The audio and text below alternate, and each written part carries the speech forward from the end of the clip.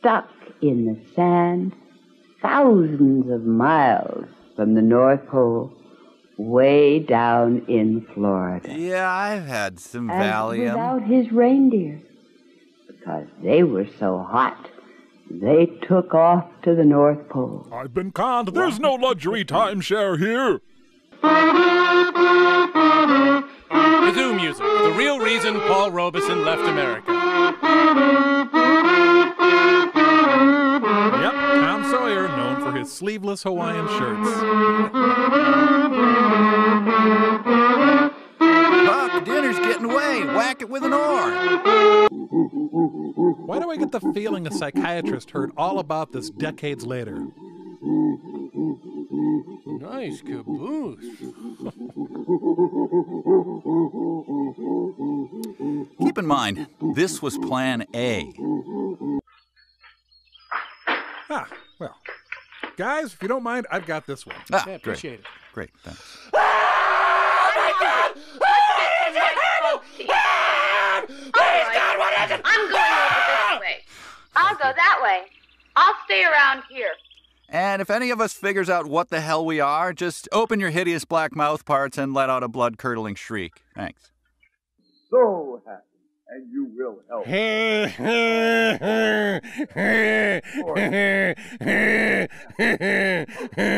time to go. We've established that we will try to make it, won't we? So, children... That old familiar Santa line. We've established that, we will try to make it, won't we? Welcome to the Pope on Film. I am Bunny Williams, and with me is... Reverend Steve. I am the founder of the Church of Ed Wood, which is an actual thing. I am a father of 5 kids. I've been married for surprisingly longer than I thought I would ever be, without being killed. Yeah. Let's be honest there. But the jury's still not out on that. Yeah. I mean she still has time. time. Yeah, she still has time. And this is episode 154, and oh man, we've got a lot here. We're going to be talking about some rumors. I've got some holiday stuff to talk about. We're going to be delving bizarrely deeply into psychic abilities. I've got a very, very, very strong and important installment of Steve's historical approximations that I really, really feel passionately about. Notes from the bookstore is something I've been telling my whole family about for a week and a half now, and I'm really excited about it. And homework, I have a surprising amount of that. I've got a really good bit of homework lined up for next week too, but that's getting beside myself. Episode 154, let's get it started. Bunny! Yes. If you hear any music in the background, that's just Eleanor, my year and a half old daughter Eleanor, accompanying me on the I don't know what it's called, the annoyance machine. Ah, yes. I believe that's the name of that toy. There you go. Eleanor accompanying me on the annoyance machine, which I thought we had put up. Apparently I was wrong. So excited about that. Bunny, yes. How are you doing? How are you doing? How are you doing? I'm okay. How are you? You know what? I'm good. We're good. We're everything's fine. Yeah. Everything's fine. Everything is great. At any second I could explode. Oh, okay. What's causing you to explode? It's just that time at work. It's just that time, and I've gotten in. I'm going to go into more detail for a small bit in the beginning of notes from the bookstore, but basically, I'm getting a crazy holiday amount of stuff, and yet we're so busy. There's no one to put it out onto the floor, so I'm having to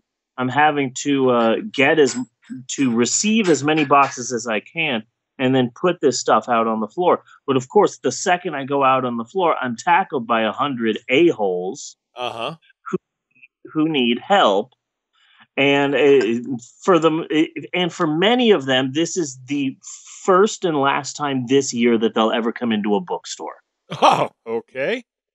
So it's a difficult time, and I'm getting a massive amount of stuff, and I don't have the time or the energy to put it out, and it's very stressful. But I'm fine. We're fine. We're all good. Everything's great. Everything is great. And then just the holidays and hi Eleanor. What did you just give to me? What did you just try and give to me? Whatever it is you dropped it. You doing good, Eleanor? Eleanor is sick. Yeah? She's not feeling good. And when you're a year and a half old and you're not feeling good, then when you're a year and a half, this is what you think in your head. You go, I'm not feeling good. None of you can feel good either. Mom, you're getting no sleep. And you're going to be pissed about it, and you're going to take it out on the whole family. Dad, the only thing that'll make me feel better is if you take off your shirt and hold me so that you can suck in all of my sickness. Basically, I'm like the priest at the end of The Exorcist. Yeah. And I'm just sucking in all of this grossness. Anyway, it's an exciting time. The kids are now off of school, and so that's fun. Yeah, for them, not necessarily for anybody else. It's an exciting time here at the house, and yay!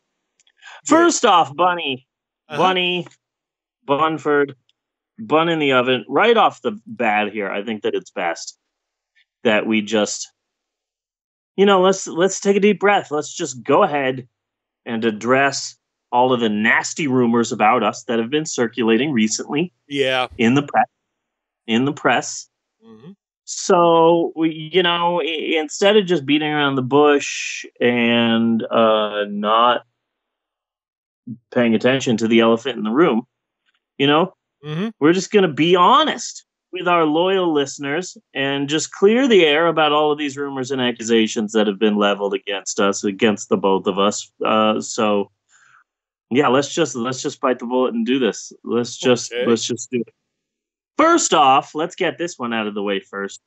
Despite what the tabloids have been saying, the message boards. Yeah. Despite what the press might have you believe, no. Despite that scalding TMZ report, Tom Cruise and I are not romantically involved. Oh, damn it. Okay?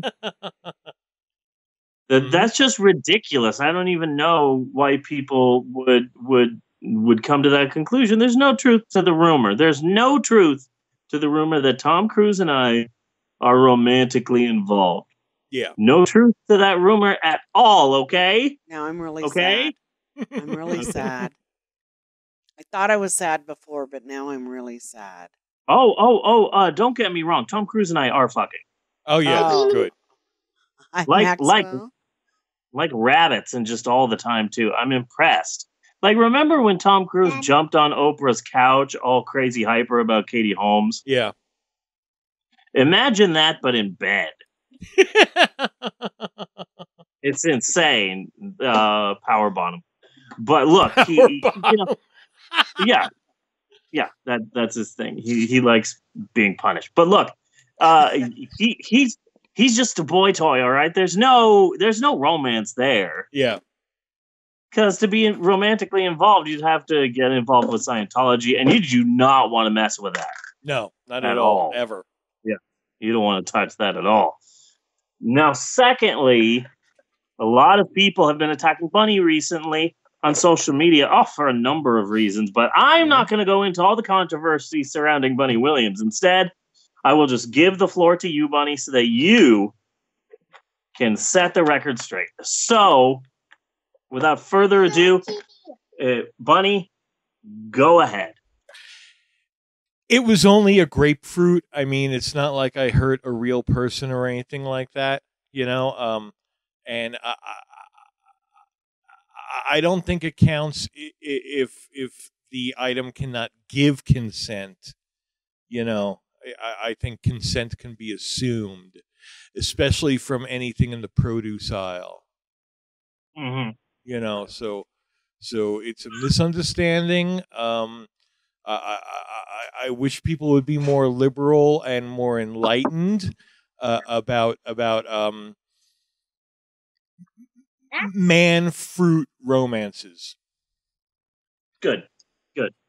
Maxwell, you spilled my coffee in record time. You made a mess in record time. Go get me a paper towel, okay? Go get me a paper towel, please. I really love putting you on the spot, Bunny. I've been trying to do it more and more often. Yeah. In the podcast. I mean, you're really good at it too. You're really, really good with me putting you on the spot for something you're in no way prepared for. You're quite good at it. You are quite good. Able to come up with bullshit at a moment's notice, yes. Bunny. Yes. This will be our last episode of 2017. So this episode is a big one. It will be dropping around Christmas-ish, and it will also end up being our New Year's episode. So I just wanted to touch upon both things. I wanted to touch upon Christmas and New Year's, if I may, while I still have the chance. Sure. Here at the end of 2017. First off, the closer of the two, Christmas! I've been spending a lot more time on the floor this season at work than I did last year. And that means I've been hearing a lot more Christmas music than I usually do. Because surprise, surprise, my wife Natasha is actually not into Christmas music. What? You would have expected that level of happiness and joy to just be just dripping with Christmas cheer. Yeah. Instead, actually not that into Christmas music, my wife. I'm actually taking part in something that I learned about that some internet people are doing. It's called the Little Drummer Boy Challenge.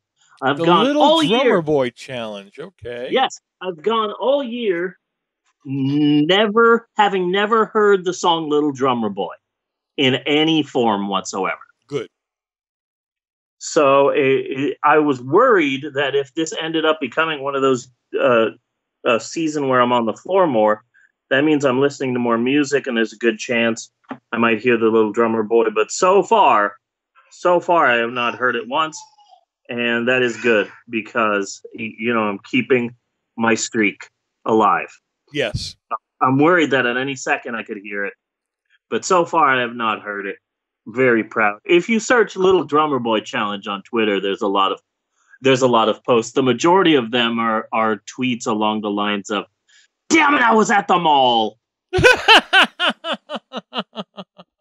Heard it in the Hallmark store. I was doing so good." So stuff like that. But that is the goal, to not watch Little Drummer Boy at to not watch the Little Drummer Boy, or not hear any version of the song Little Drummer Boy. Uh-huh. I have not heard a single solitary version of it, and so I'm keeping that streak. I'm pretty sure the song doesn't play on our contemporary Christmas station at work. But it's iffy if my work has the classic Christmas station on, because I'm pretty sure they do have in their rotation that version that David Bowie did with what's his name, Bing Crosby. Yeah. Took a break from beating his kids to sing with a weird space person. So so there's a good chance the more I work, the more chance I have that I'll hear it. But so far I haven't heard it. Good. So I've been hearing a lot of Christmas music, and let me tell you something. The music that we listen to, not just at work, but just in general, the music that we Americans listen to, is just so boring and bland and vanilla, just so white. Yes. And especially now it's 2017, for Christ's sake. So I figure what we need to do, we need to spice up the Christmas music. So that's why I have been hard at work trying to update some Christmas songs with a more modern flavor. Sensibility. Yeah. Yeah, so I've got 3 songs. Well, I've got a bit. I've been tinkering here and there in my lab. Yes. On 3 different new modern Christmas songs. Number 1, I'm really proud of this one. I saw Daddy blowing Santa Claus. It's modern day. It's sweet. Kids nowadays. Yeah. Kids nowadays, they don't have the hang-ups about sex that other generations have. Yeah. I couldn't hear what you said because Natasha was doing something with chips. I didn't say anything. Okay. No, I heard what I thought was Jeannie in the background. Oh. This is one I came up with the other day, and I'm still hoping for this. All I want for Christmas is an indictment. That's another one I'm working on. Oh, don't we all? Yeah. And then I started and then I thought, if what I'm going for is Christmas songs for modern day, well, there's no real Christmas songs for a child whose parents are getting divorced. This is true. They are often neglected. Yeah, so divorced kids should have a Christmas song too. So this is the one that I decided to rewrite for divorced children. Christmas, the snow's coming down. Christmas on Dad's 1-bedroom apartment. Christmas because Mommy left Daddy. Christmas for her hot yoga instructor. Now Dad eats nothing but ramen while Mama's having hot yoga sex. Where's Mom? They are doing it on the couch. On the couch that Daddy bought. Thank you for the backup.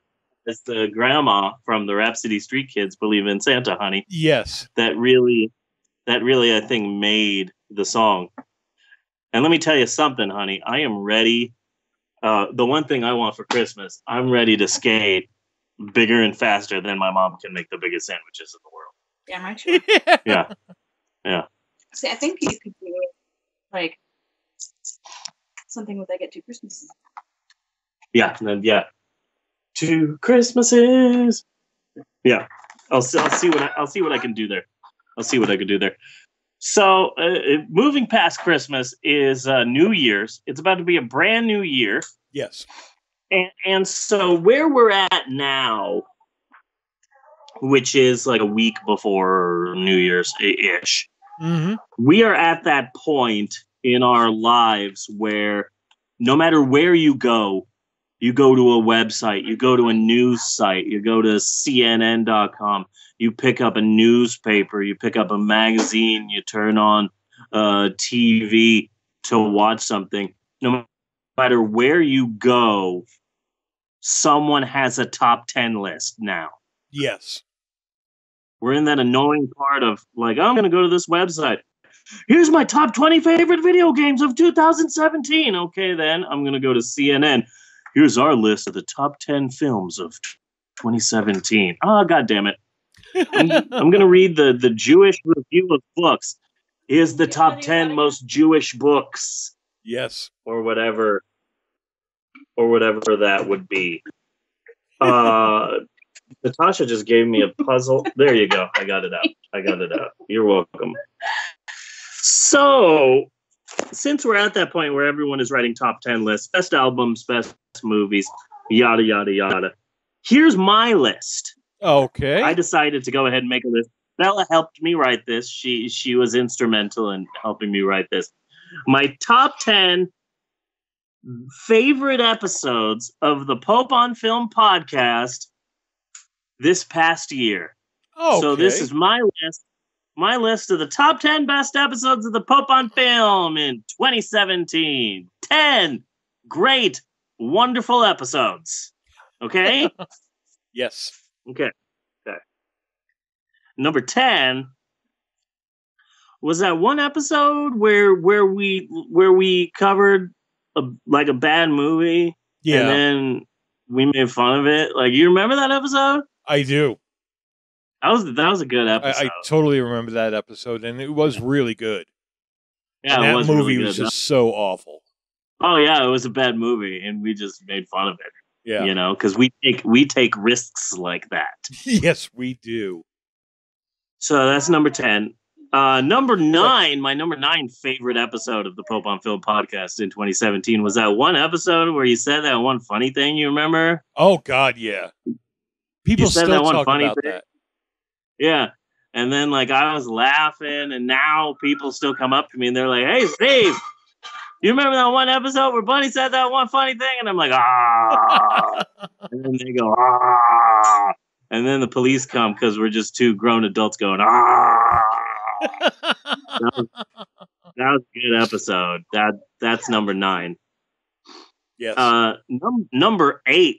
This episode really stood out. It was the one episode where Natasha just talked for 20 minutes about Supernatural. Oh, that was good. Yeah, that was surprising because Natasha usually doesn't like to talk about Supernatural. Yeah. But this one episode, she just talked about it, and that's good because we hardly talked at all about Misha Collins in 2017. So no, he was quite neglected. Yeah, he was quite neglected. Yeah, so I'm happy that finally, we made America, love again. Basically, is what we did with that. So thank you to Natasha. That's number 8. Who knew? Who knew that buying the world a Coke would actually work? Yeah. Nobody had any idea. Yeah. My number 7 favorite episode of the Pope on Film podcast in 2017 was the one where Eleanor wouldn't stop screaming. And that's so funny because usually when we do the podcast, she's just sitting quietly in a chair typing her manuscript. Yes. But very hard at work and dedicated. Yeah. There was the one episode where Eleanor was like, wait a second, maybe I should scream during this episode. I don't know if I should. I've never done it before. Well, I'll give it a shot. And then she just started screaming like crazy. Yeah. Which is weird because usually when the baby makes a single peep, suddenly my 2 teens are out of their room, bounding out of their room like superheroes ready to quiet the baby down. That happens all the time. Yeah, I'm sure. But I guess for just this one episode, they dropped the ball. My number 6 favorite episode of the Pope on Film in 2017 was the one where Max had a bunch of special guests. Yes. Max, my 6-year-old, most of the time he's just sitting in the corner watching me do the podcast in awe. But this time he just said, you know what? I'm going to line up about 6 special guests, which is weird because that just never happens. No, not at all. And good guests too. There was like Iron Man and Venom and Joe Don Baker, some unnamed superhero that somebody got from the dollar store. Yeah, leaving Captain Mediocre, I think he is. Did she just sneeze on your face? All over me. That sounded like a very good sneeze too. Like she was going strength and distance. Like all she's over me. Well, all hands on deck if she's going to make it to regionals, honey. Ugh. My face didn't need to be involved. She sneezed in my mouth the other day. I want to put that on a shirt and have you just wear that around because that should be your catchphrase. My face shouldn't be involved.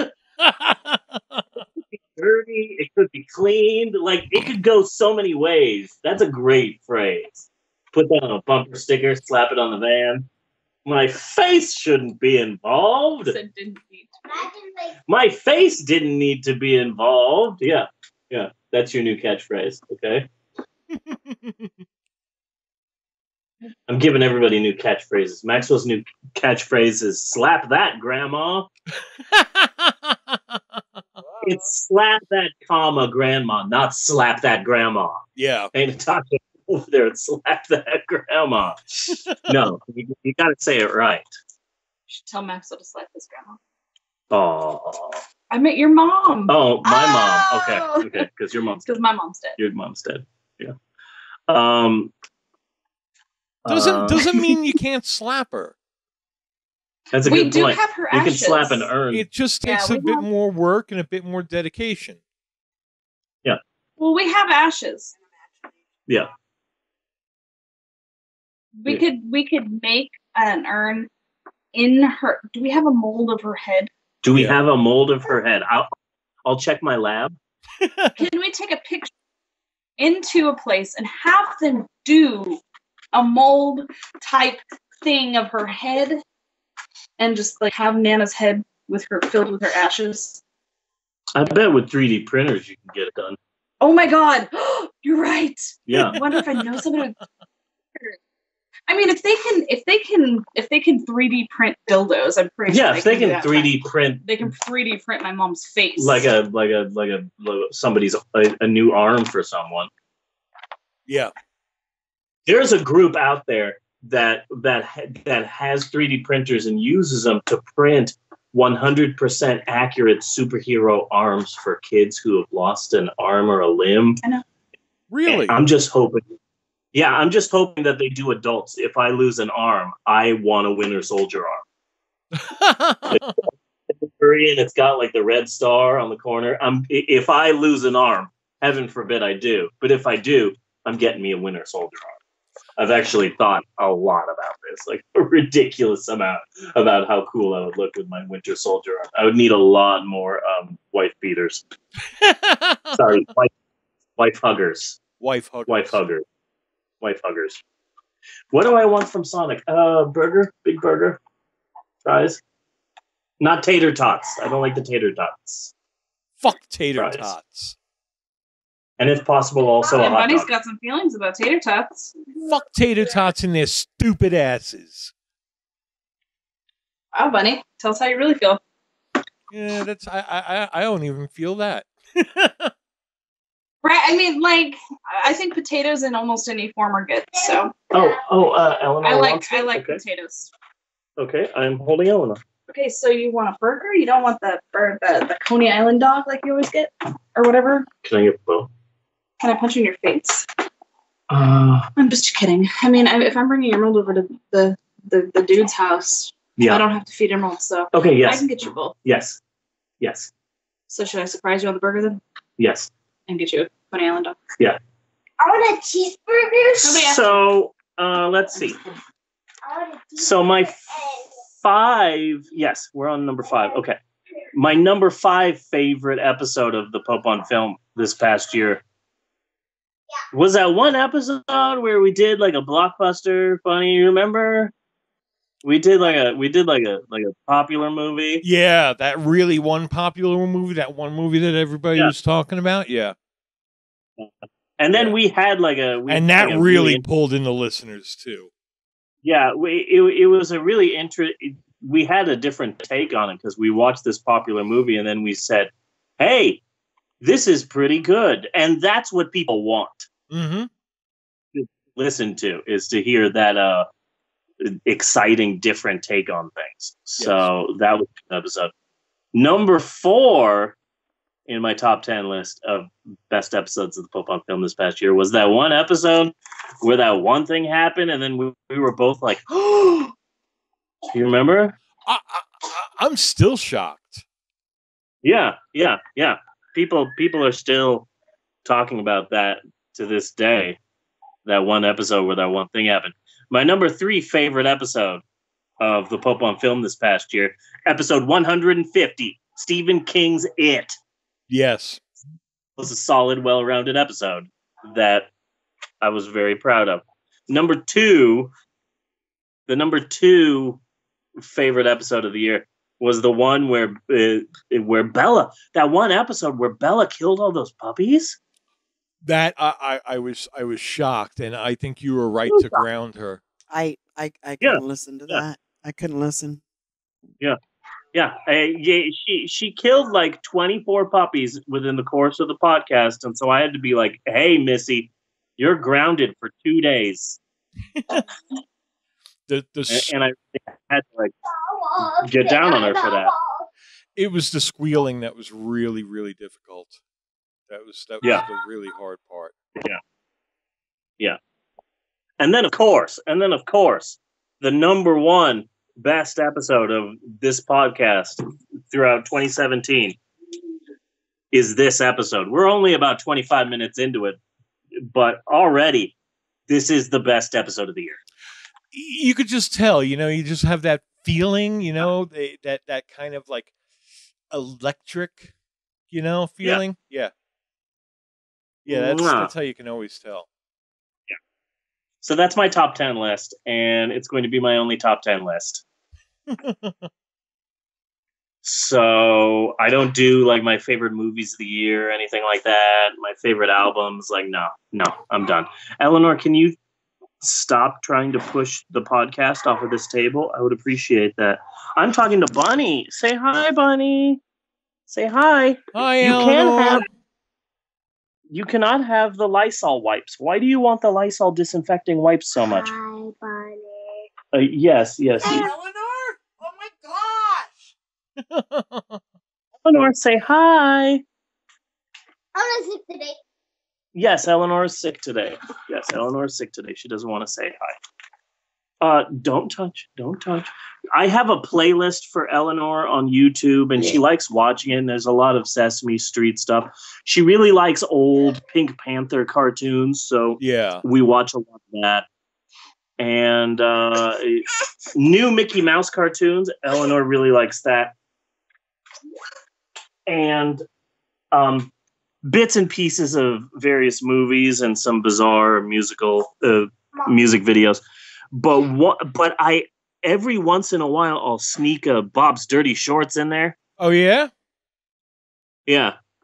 So she'll be watching a Mickey Mouse cartoon, then a Bugs Bunny cartoon, then Elmo singing a song, and then don't you judge me. Don't judge me. You've got no right judging me.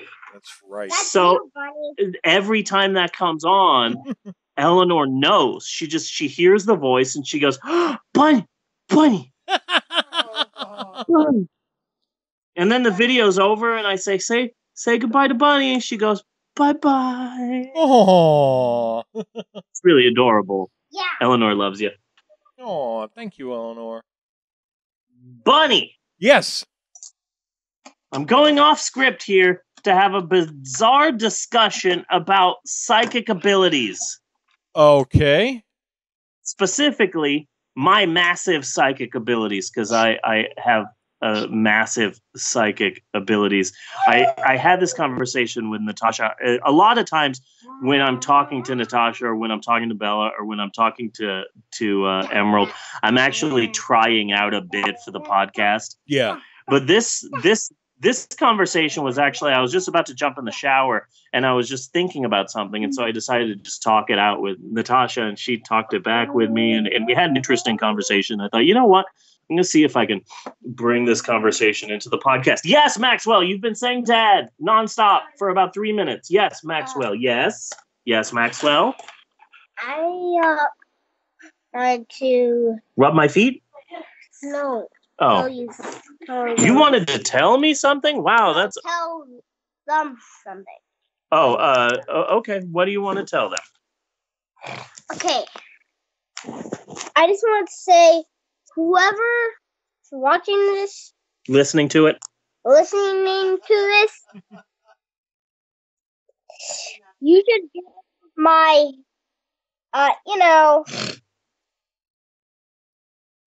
join your what?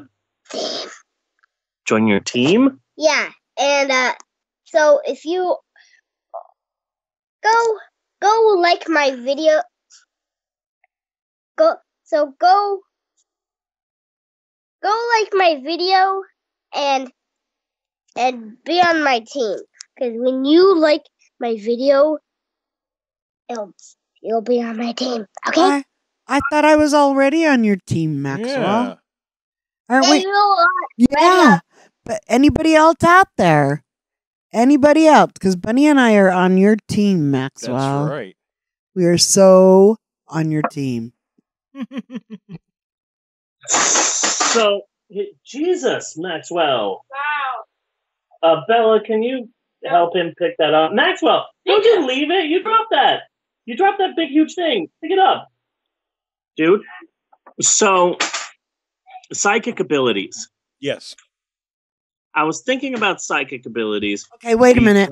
Is that psychic abilities or psycho abilities? Psychic. Okay. Just want to make that clear. Ability.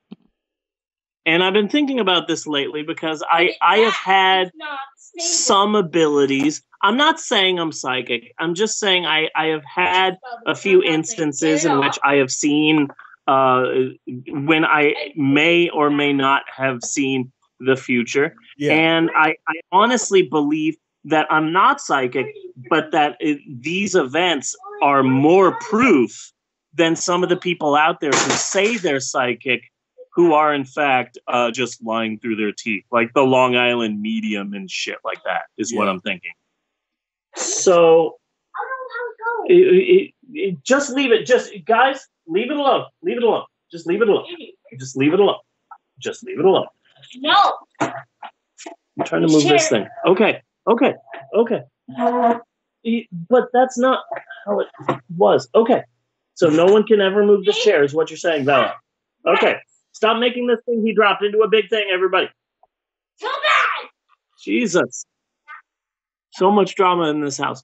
So like I was in a robbery 7 years ago, and when I was about to clock in, I felt a sense of dread and unease, and so I got on my Facebook page, and right before I clocked in on the night that I was in a robbery, I said, "I do not feel good. I feel paranoid, as if something bad is about to happen." I wrote that on my Facebook page then right before a robbery happened. Yeah, and that is a coincidence, or it could be proof of psychic ability. Another psychic thing that happened to me is that I purchased this really nice, expensive collector's item toy thing that they don't even make anymore. And I bought it like during the summer, and then I hid it so that I could use it that Christmas as a Christmas gift. But then I lost it, period. And I couldn't find it.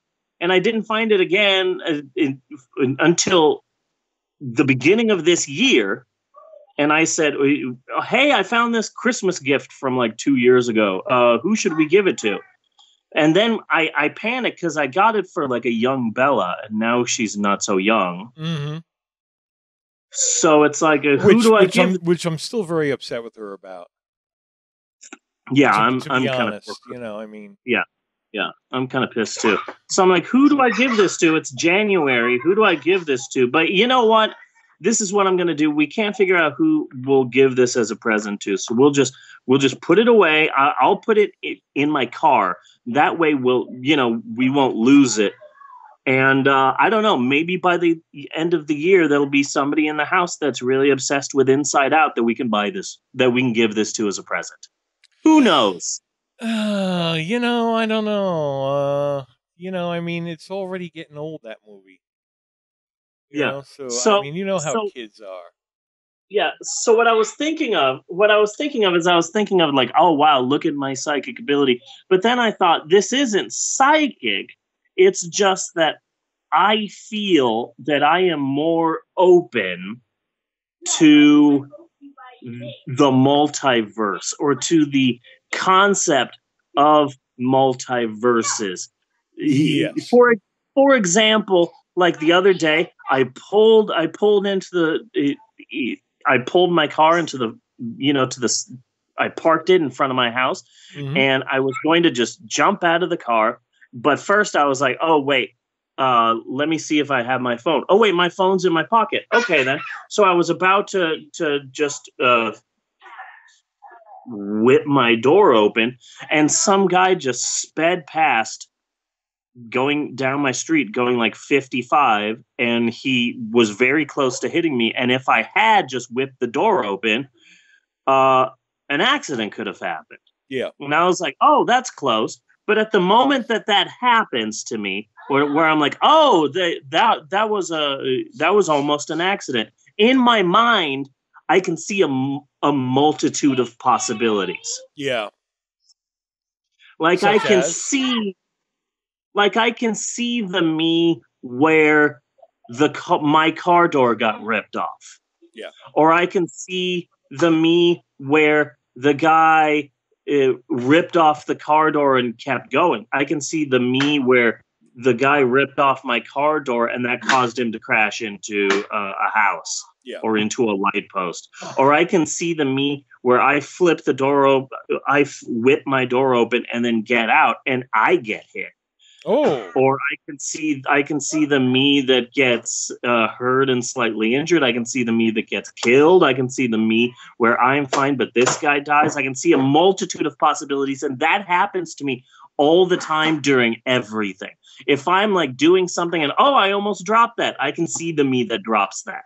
Oh, okay. So then I started thinking, what if, like, this could be like a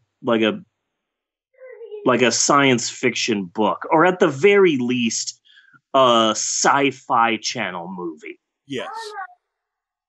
What if psychic ability is real, but it's not psychic ability as much as it is seeing a multitude of possibilities unfolding in front of you, like a choose your own adventure novel. Yes. And being able to kind of predict what's going to happen by seeing the multitude of, and Natasha said that has to be horrible. Everything you do, you can see the alternatives kind of unfolding in front of you. Yeah, you can see the multiple outcomes. Thank you, Bella. Yeah. That's got to be that would drive you insane. But also, it would probably also keep you safe. Or it could keep you safe. It could save your life. Or you could go insane. Or you could probably find a way to make money off of it. Either way, that's got to be horrible. I would think so. How could it not be? Yeah. Anyway, this is just what I've been thinking of lately. There's no point to it. I have no ending. I'm not on script right now. This is just what I've been thinking of. Yeah.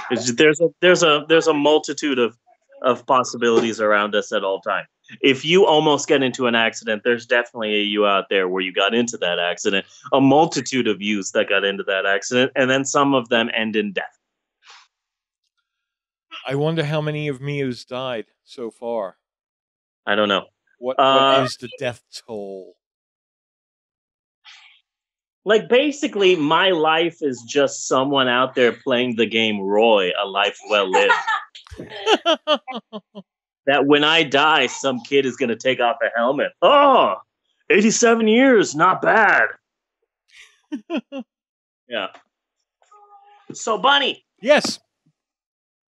It is time once again for us to open up our history books with another learned packed installment. I didn't think of that ahead of time. I probably should have worded that better. With another installment of Steve's Historical Approximations. All right. This is a vaguely reoccurring segment of the Pope on Film podcast wherein I get a portion of history and retell it in my own voice. So it's not necessarily 100% true, but it's like 92 to 97% true. And it's this true enough. Yeah, it's true enough. It's true-ish. Yeah. And this time around, we will be talking about one of our nation's, nay, one of the planet's most important film directors that no one has ever fucking heard of. Okay. This person is amazing and incredible and phenomenal. I learned about her by reading a travel book. I was just shelving travel books, and I was like, "Oh, I'm gonna look through this," and there was her name right there in the middle of this travel book, and I'm like, "Really? I need to learn about this person." And I've just been telling people at work about her. It's incredible. This week we will be learning about Florence L. Weber. Okay. Better known Never heard of her. Better known by her stage name Lois Weber, one of the most amazing and influential women in history of Hollywood. And it's a shame, an absolute shame that no one knows this person. Maxwell's being really loud, and I want to tell him to stop, but he's actually getting Eleanor to laugh, and that's wonderful because she's been super sick. Yeah. So, you know what? Yeah, so I'll allow it. So it's the early 1900s, and a young woman from Pittsburgh is a street preacher. Okay. Apparently, that's good. That was a thing. Think the beginning of Guys. Yeah, think the beginning of Guys and Dolls, though.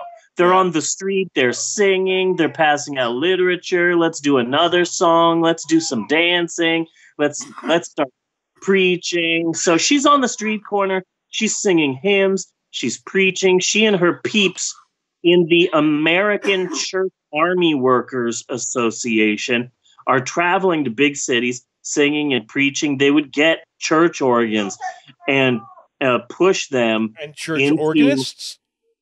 Did they have church organists as well? Yeah, they would have church organists for their church organ. They would have church organists. And they would get these big-ass church organs and push them into the red light districts. And so they would be on the street corner playing in front of like brothels and shit in New York in like 1902 and stuff. So then the Church Army Workers Association disbands, but this young woman, Florence L. Weber, she's all, hey, I'm actually pretty good at singing and crap. Maybe I could be a performer of some kind. So apparently she was a prodigy when she was younger. So she becomes a music student. She's learning how to play instruments.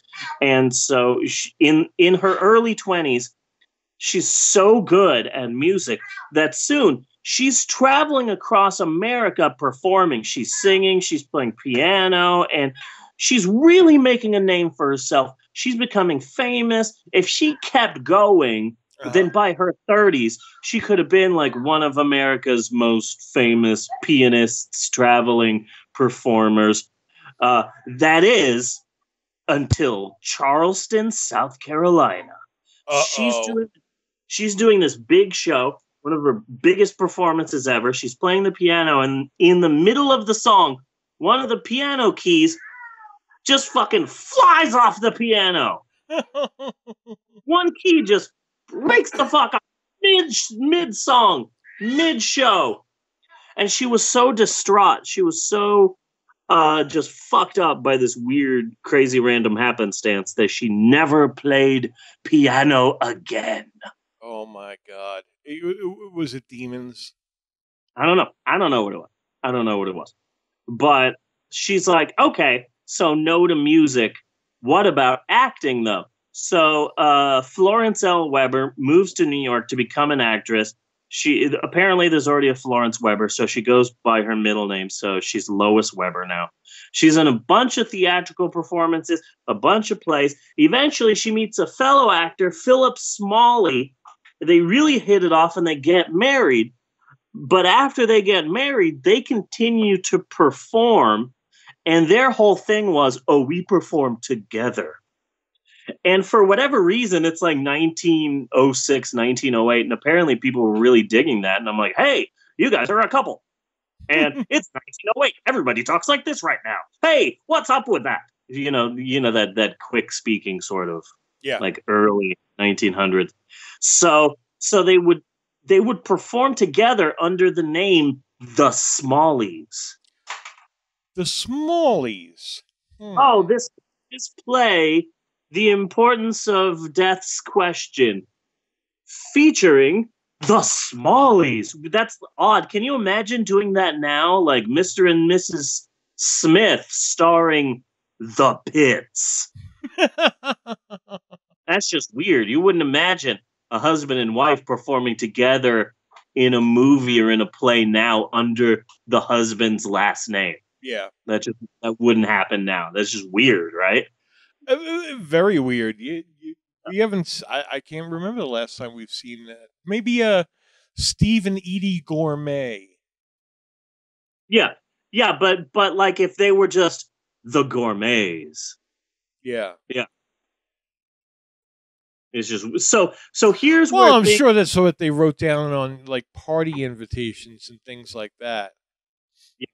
You know, Christmas cards and things like that. You know, you write out your list. You're gonna write the Gourmets. You know. Yeah. So here's where things get big for fucking Lois Weber. Hollywood is slowly but surely becoming an actual thing. Yeah.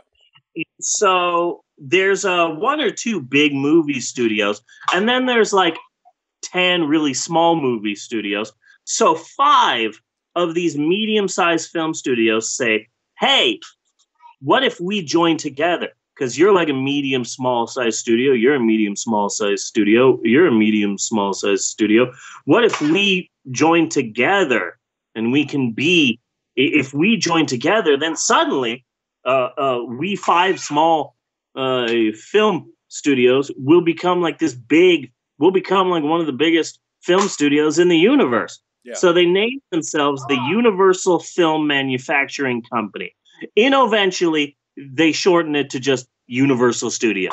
But that's the birth of Universal Studios. I originally learned this story as a small 2-paragraph blurb in a guidebook to Universal Studios Orlando.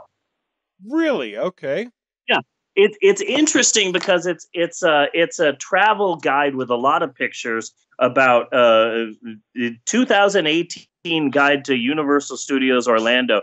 But in the beginning of the book is like a 25-page essay on the history of the Universal Studios. And so I like flipping through that and saying, hey, if my family ever goes to Universal Studios in Orlando or in Hollywood for that matter, I will tell all of my kids, you are not allowed to go until you read this essay and write a report. Because I am not going to take you kids to Universal Studios and then suddenly you see the Creature from the Black Lagoon and you're like, who's that? No. Yeah. No. If we're walking through Universal Studios and you see a street sign that says Todd Browning Street, God damn it, you're going to know what that means. Yes. I'm not, I ain't playing here. You SOBs. So yeah, it was like a tiny 2-paragraph blurb in that book. So the Universal Film Manufacturing Company is desperately looking for some talented people to make some things for their brand new studio. They tap the Smallies together to start cranking out shorts, 1 to 2 reel films. And the Smallies have all of their films are real high class, high concept, sophisticated stuff, costumes and stuff. But eventually, smug fucking bastards. Yeah. But eventually, and this is a shock because remember, women can't even freaking vote yet. Yes. The people at Universal Studios, Carl Lammel, chief among them, they bring Philip Smalley and Lois Weber. They bring the Smallies into the studio and they say, "Hey, you guys have done a number of shorts for us, but what we need now is our directors. And we've seen the both of you work. We've seen the 2 of you work. We love the team of the Smallies, but it's obvious who the person here is with all the talent. Congratulations, Lois Weber. You're our newest director." Women can't vote, and yet suddenly Lois Weber becomes their chief director at Universal Studios. Very good for her. And it's like 1912, 1913, and Lois Weber is like, what do you want my next film to be about? And then, again, like, women don't even have the right to vote yet, but Universal Studios is like, you know what? You write it, you direct it, you make the film you want to make, Lois.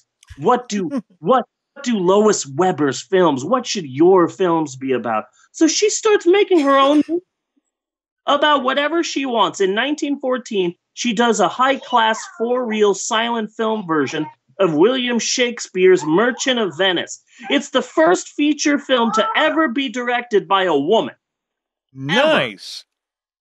Ever. Meanwhile, over 100 years in the future, over 100 years past Lois Weber's Merchant of Venice, they just announced the Golden Globes. Not a single female was nominated for directing anything. No movies, no TV shows, no nothing. Yeah. And yet 100 years, it almost feels as if women had more of a creative right in 1914 in Hollywood than they do now. And that's ridiculous. Yeah. I would totally have to agree. I mean, how many women go through the grinder? I can't think of any good examples here. Yeah, so Lois Weber ended up directing what IMDb estimates is about 135 films. 135. Wow. It's tough to find detailed records, though, because it's like 1915 we're talking about here. It's not like people were taking 100% detailed records. There wasn't an IMDb in 1915. Yeah. So she was a pioneer. And you got to remember, Hollywood was just starting out. So she decided for one of her first films, she was going to make a suspense film. You know what she called the film? What? Suspense. Well, it wasn't taken yet. That's awesome. Yeah. There weren't many suspense films that had been made up to that point. So she's like, I'm going to make a suspense film. I'm going to call it Suspense. So she said, okay, so she's on the phone here. She's on the phone to someone. And it's a very important call. But then someone starts spying on the call. So this is what I want to happen in this scene in the film. On one side of the screen, you see this woman talking on the phone. Mm-hmm. And on the other side of the screen, you see the person she's talking to. And then the studio's like, whoa. You mean we split a screen? That's never happened before. That's never happened before. It's 1913. We can't do a split screen. No one's heard of that. We can't do split screens. And she's like, I'm Lois Weber, damn it. I have a vagina. So they're like, okay, let's see if we can do it. So yeah, she did the first ever split screen. Nice. Movie. Brian De Palma owes her a very big debt. Yeah. She's a ridiculous pioneer. In 1913, she started experimenting with sound. Yeah. In 1913, for shit's sake, she was trying to get sound in her movies. In 1918, she directed the first ever Tarzan movie. Oh, yeah? Yeah. The first ever Tarzan that was ever on the silver screen was her. She just said, hey, there's this book. It's called Tarzan the Ape Man. I want to do it. Whoa, you want to get a book and turn it into a movie? Calm down there, lady. It's 1918.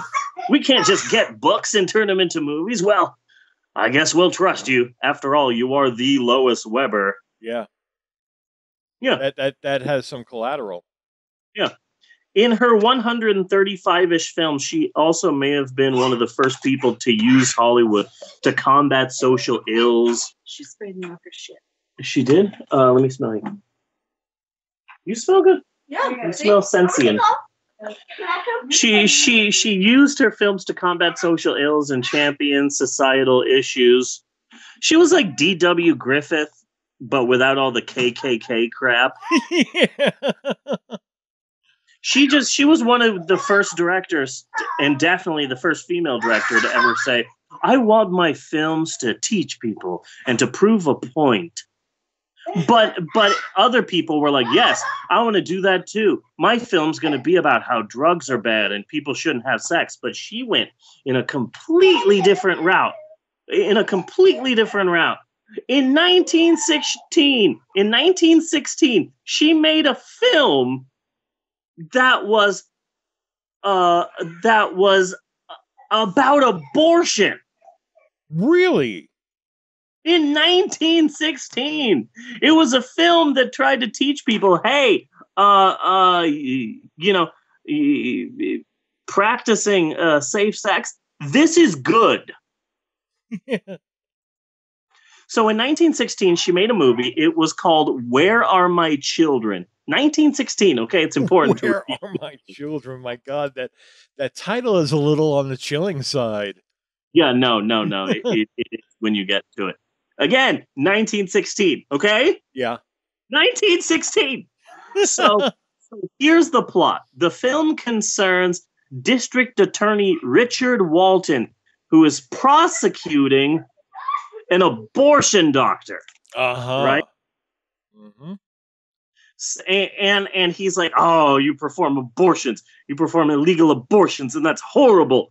We need to send you in jail, and I need to see your records so I can see all the people who you've given abortions to, because we need to shame these people for being horrible. Yes. And the doctor's like, no, you can't do that. You'll have to put me in jail to do that. And so this district attorney is getting all this praise for fighting this abortion doctor. Meanwhile, his wife is going, hey, maybe you should just leave the guy alone. Maybe the people who've got these abortions, maybe, they're not 100% happy and excited with getting these abortions, but like, you don't want to shame these people. And he's like, no, you don't understand. I need to put this person in jail. And so during the course of the trial, eventually the district attorney throws the abortion doctor in jail, gets a hold of the records, and finds out that his own wife, as well as most of her friends, got an abortion from this guy. Yeah. Dun, dun, dun. The title of the film is what the DA yells at his wife after learning about it. What does he yell? The title. Oh, where are my children? Oh, okay. And that seems pretty heavy-handed, man. A film about abortion. When was this movie made again? 1978, 1969. Oh yeah, 1916. It's safe to say that the censors didn't like her. I would think not. She made another film in 1916. But those were the good days before there was any kind of Hays Code or anything like that. You find a lot of fucking strange shit with silent movies. Well, like look at Haxon and how just gross it was.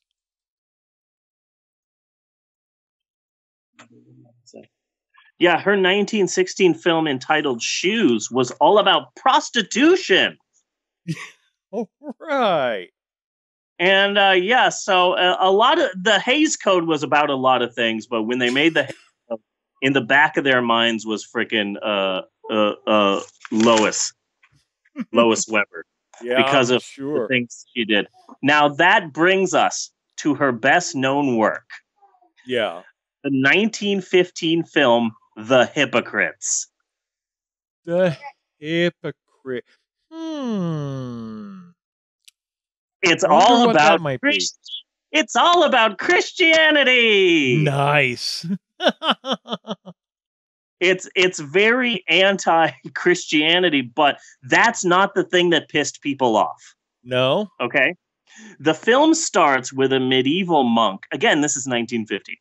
The film starts with a medieval monk, and he's been working for years and years and years in isolation, going mad, working on this giant, massive statue that he's been carving out of rock. And he says that he has seen truth. He has seen the face of truth. He knows what truth is. He knows what truth looks like. And so this medieval monk just locks himself away, and he's working on this statue that will be the ultimate representation of truth. And he's working on it and working on it and working on it. And finally, the whole village comes together because he's done with the statue and he's going to unveil it. So the whole village is there, and he finishes it. And the statue is a graphic statue of a naked woman. And so it's like, hey, it's the medieval times. You can't make this statue a naked woman. The crowd gets angry and kills the monk. Ooh, that's pretty stiff there. Cut to the modern day, and there's a pasture. There's a pastor, not a pasture. A pastor of like a big, huge cathedral type mega church.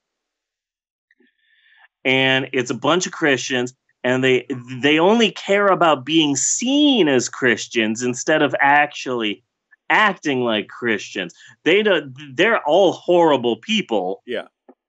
But they just want to be seen driving their, looking their best and going to church and praying. So then the congregation one Sunday is visited by the naked truth, who exposes all of the congregation's faults and flaws and sins in like a montage way. The naked truth walks through the church, and you see each person's flaw. Oh, this person's cheating on his wife. This person is stealing from his company. This person is a liar. This person hates poor people. This person's a racist. This person's gay. Yada yada yada. Yeah. But the naked truth that visits the church is exactly like the monk statue, played by a naked woman, literally head to toe, full frontal nudity. The first ever Hollywood nude scene ever. Nice. In 1915. It's actually like a scathing attack at Christianity, but if you find out anything about it, it's what would happen if a naked woman were to walk through a church? That's the plot of the film The Hypocrites. That's exactly how the travel book described this film. Oh, that sounds awful. But that's not what not what the film is about. That's just what it's known for. For the first time ever in Hollywood, in 1915, they showed the first ever fully nude scene. Nice. In fact, historians say that the fact that the director was a woman helped the film get released. There's no way the film would have been released if it was a man. Yeah. Who had made the film.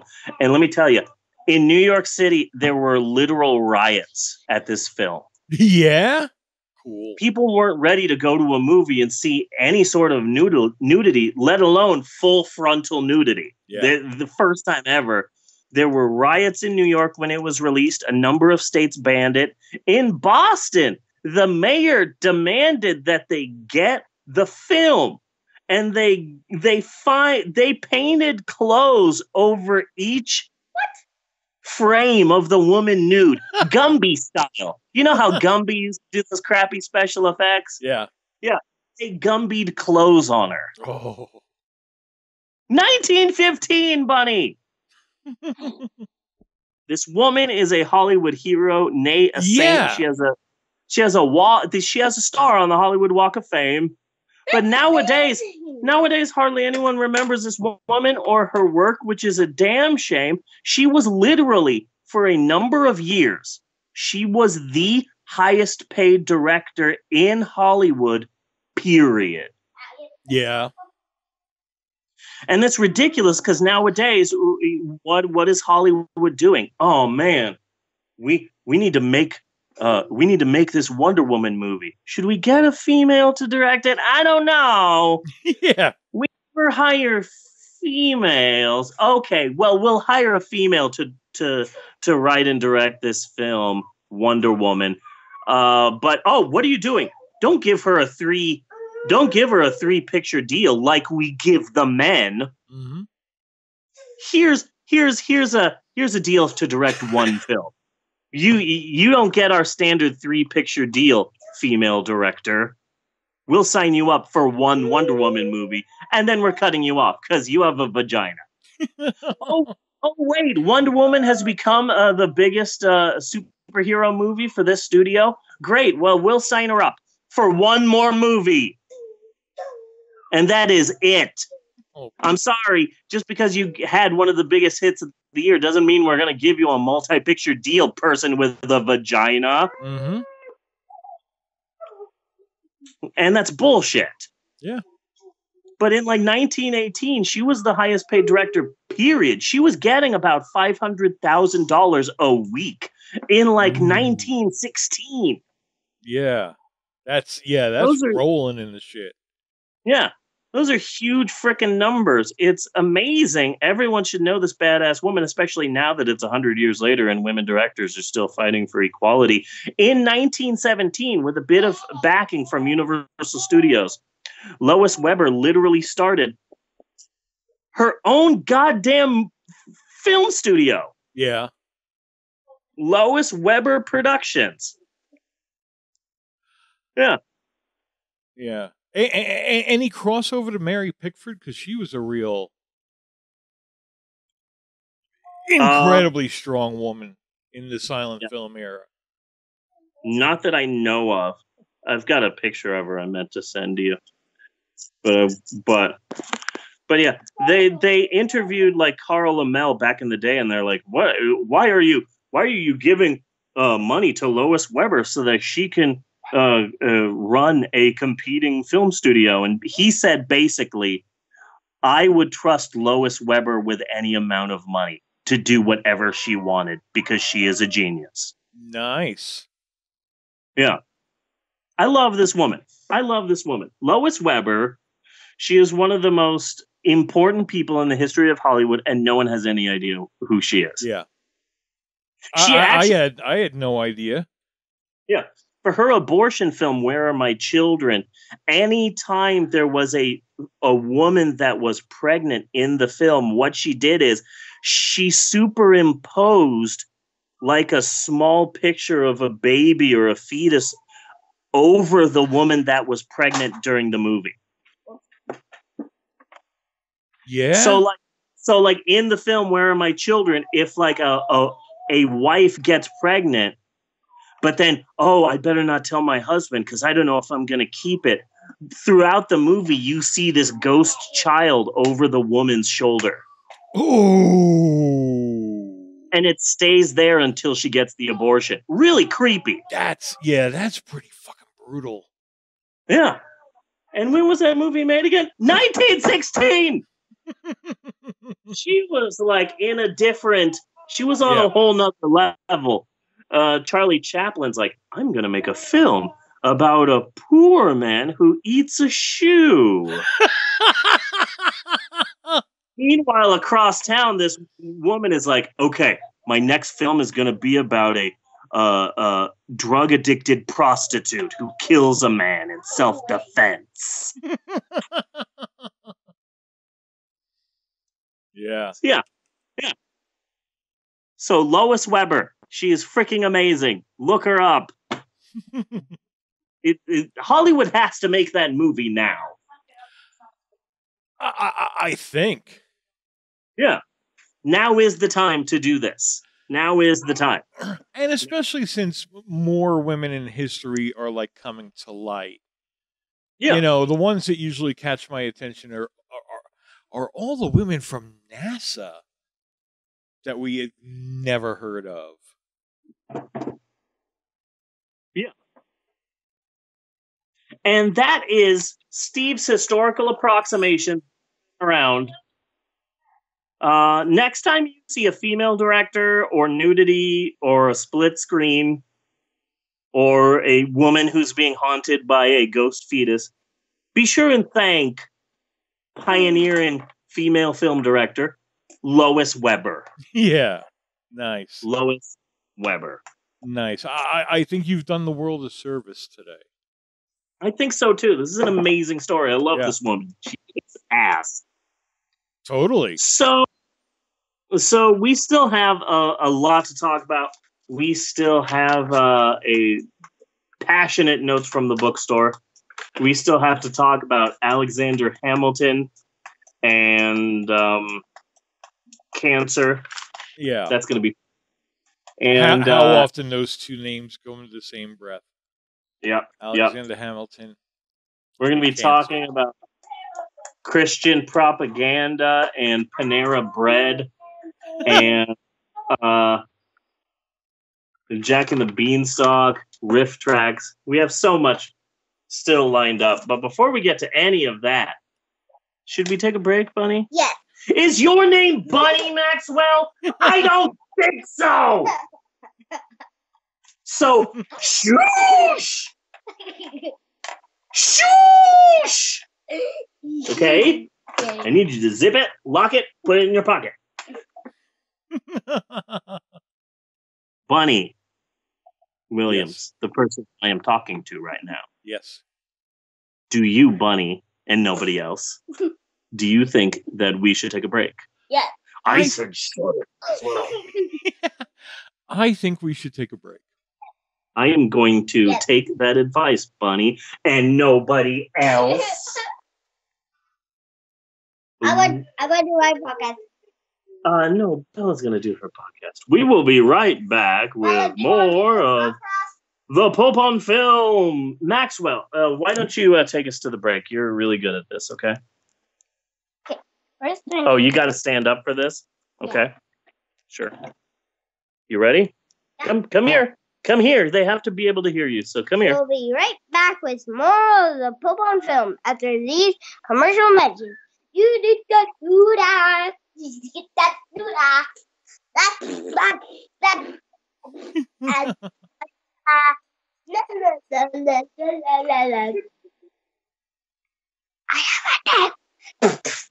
have a team. Yes, you do have a team. We're all very proud of you and your TM. Yeah.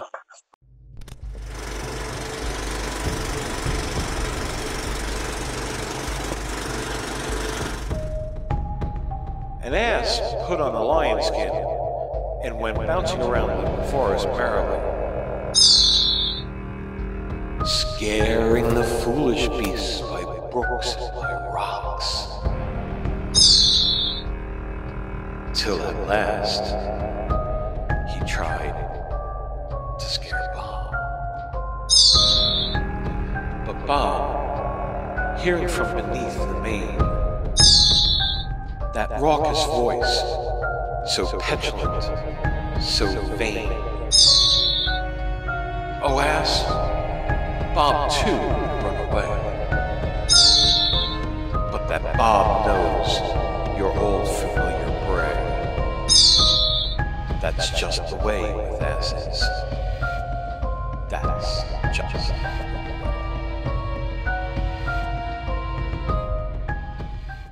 Everybody stinks.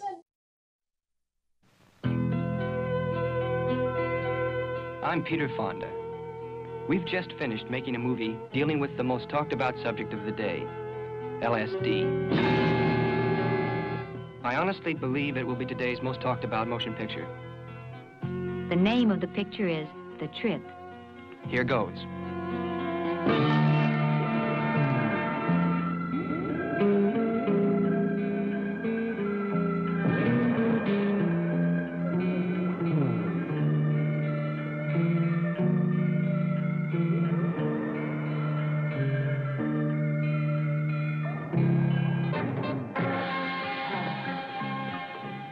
It gives off an orange cloud of light that just blows right out over the city.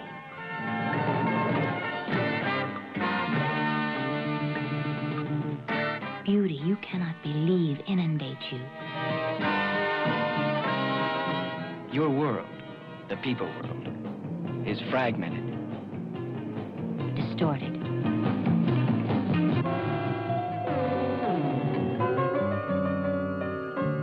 Passion is a rainbow of ecstasy.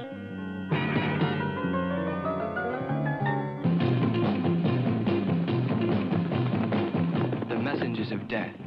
Pursue. Terrify you.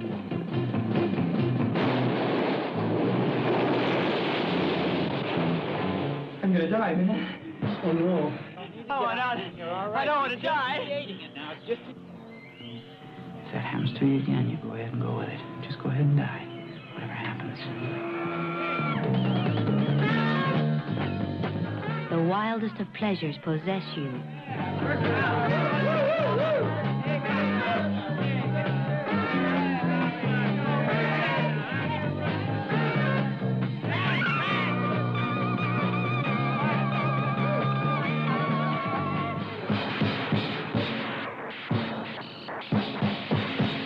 It will blow your mind.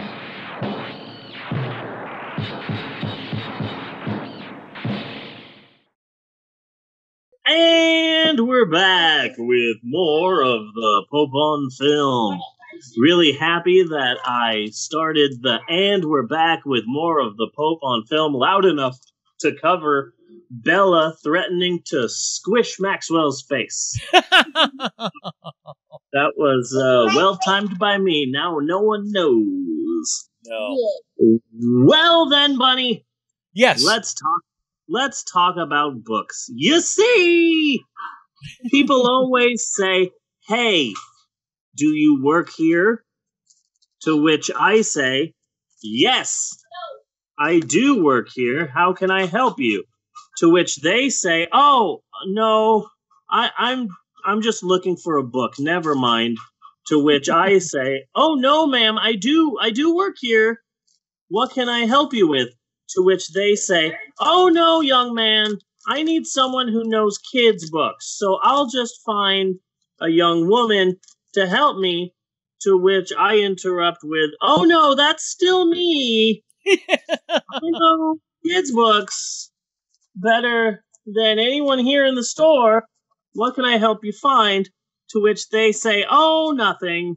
They say nothing is what they say, and they stutter and panic because they are a 69-year-old MAGA grandmother from Kent, Ohio, and I'm a long-haired minority with a very small amount of power. So they stutter and panic, and their panicked tone continues until I finally calm it down with, "You see, I have 5 kids at home." And now the customer warms up. Now the customer is excited. Now the customer is ready to ask me a question. Why? Because my 5 kids plays into their inherent racist stereotypes. And the question they ask is, "Are you Catholic?" Oh, no. He knows kids' books so well because he has so many kids. And he has so many kids. See, a lot of his people have a lot of kids. Because they're Catholic.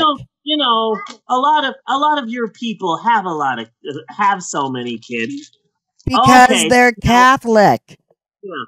Oh, so I'm looking for Junie B. Jones books. So do you have any of those? And so I take them to the section where we have the Junie B. Jones books. And then I go into my receiving department, put on an Adam Warrock song, and just cry.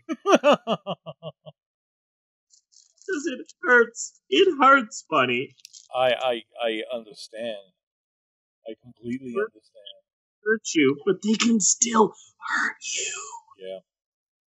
People also say, "Hey, write what you know." And what I know is that after 17 plus years of working at a bookstore, people do not know the difference between Bible translations.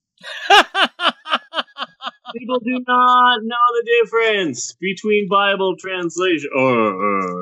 You got any Bibles? Yeah, we've got a big Bible section over here. Is there any specific one you're looking for? Oh, I'm just looking for a Bible. Oh yeah, I was just wondering about translation. We've got the King James, the New King James, the New International Version, the New Living Translation, the English Standard Version, the New Revised Standard Version. Well, look. I'm just looking for like good sized Bible with it's got to have some heft to it. Yeah. Yeah. One of them Bibles with where the word of God is like in red. And I'm like, okay, well, you just described 90% of all Bibles. So we're whittling it down little by little. The thing that upsets me is that as a Christian, your entire belief system, your entire belief, all of your beliefs, your entire belief system is based on this one book. So you would think that you would get to know the book. You would think that you would know the different types of translations and where the book originated and the history and the things that were in the book that were cut out. But no clue at all. That's why all of the Bibles are carefully shrink wrapped with plastic, and you find them all over the store because no one knows the difference between Bibles. So I just have to unwrap each one and look and see. It's like I want a candy and I want just like a good chocolate. So I'm at the supermarket. I better open up all of these candy bars. Just to make sure I just want a good chocolate one with a good creamy center. Is that a Snickers? I don't know. I better open it up and check. It's just, anyway, it upsets me. Yeah. What I also know, what are you looking for, Maxwell? What sign? What? Oh, you made me spill this drink. Get me a paper towel. Get me a paper towel. You're my paper towel person, because you made me drop this. Get me a paper towel, please. Oh, I dropped it on my tie. Man. Okay, thank you, but get me more than one square. I appreciate you trying to save paper towels, I guess. I don't know. Are we in a recession? But if you could give me more than one square, I would appreciate that. Okay. Give me 3 squares, so that's a little bit better. Thank you, Maxwell, for getting me paper towels, and now this is wet, but that's fine. We'll just look past that. So, I don't know where the sign is, Maxwell. I don't know where the sign is that was on your toy. Anyway, what I also know, is that I have been a loyal and viciously scatterbrained employee at my local bookstore for over 17 years now. Wow! 17 years. Yes. That is a long time. If my book-selling career were a person, then it would be too old for Judge Roy Moore. Oh, 17, slow down there. Yeah, we don't want to be getting all carried away. Yeah. Oh, you're a grandma.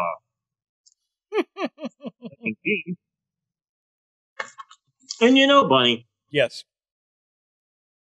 If I could have one wish this holiday season, it would be for all the children of the world to join hands and sing a song of harmony and peace. Yeah. And you know, Bunny, if I could have 2 wishes this holiday season, the first, of course, would be for all the children of the world to join hands and sing in a song of harmony and peace. Yes. And the second wish would be for Roy Moore to spend the rest of his life rotting in a prison where numerous gangs of varying ethnicities took turns beating and or raping him. Yeah. A lot of people wish that, I think. A lot of people wish that, but I still can't get over the people who are like, anybody except a Democrat. Yeah. And you can't help be like, what the serious fuck is wrong with you? We're talking about a fucking pedophile here. Yeah. You know, I mean, we're not talking about Rob Lowe's sex tape. You know? Uh-huh. Mm-hmm. And Rob Lowe is amazing because people nowadays say, "Oh my goodness, I'm a Kardashian. My sex tape was leaked. Oh man, I hate that." Yeah. Don't question that this sex tape, which was totally leaked, has been published by a major porn studio, and it's amazingly well lit. The cover has my face on it. Oh no, my sex tape got leaked. Don't question where the proceeds for this tape is going. Just pity me because my sex tape was leaked. Rob Lowe literally had it leaked. Yes. Like literally had this leaked back when that wasn't just a fake statement to say. Yeah. So yeah, he certainly did, and he got out of it. Yeah. The thing that pissed me off is that so many of Roy Moore's supporters were like, "Oh, well, these attacks are unsubstantiated. There's no truth to these rumors." But here's a bit of truth that you can find out yourself. A Christian company did a documentary about Judge Roy Moore. Yeah. Back when he was saying no to Christian to gay marriage. And in this video that Christians made, he was talking about meeting his lovely wife. And in the documentary, he does say that, "Oh, I remember the first day I met my wife. She was across the room at a party, and I just saw her. And she was just the most beautiful woman I ever saw. And I went to one of the party guests, and I said, 'What is her name?' And they said her name. And I said, 'Oh, I'm going to remember that name because that woman is just beautiful. She just took my breath away.'" 8 years later,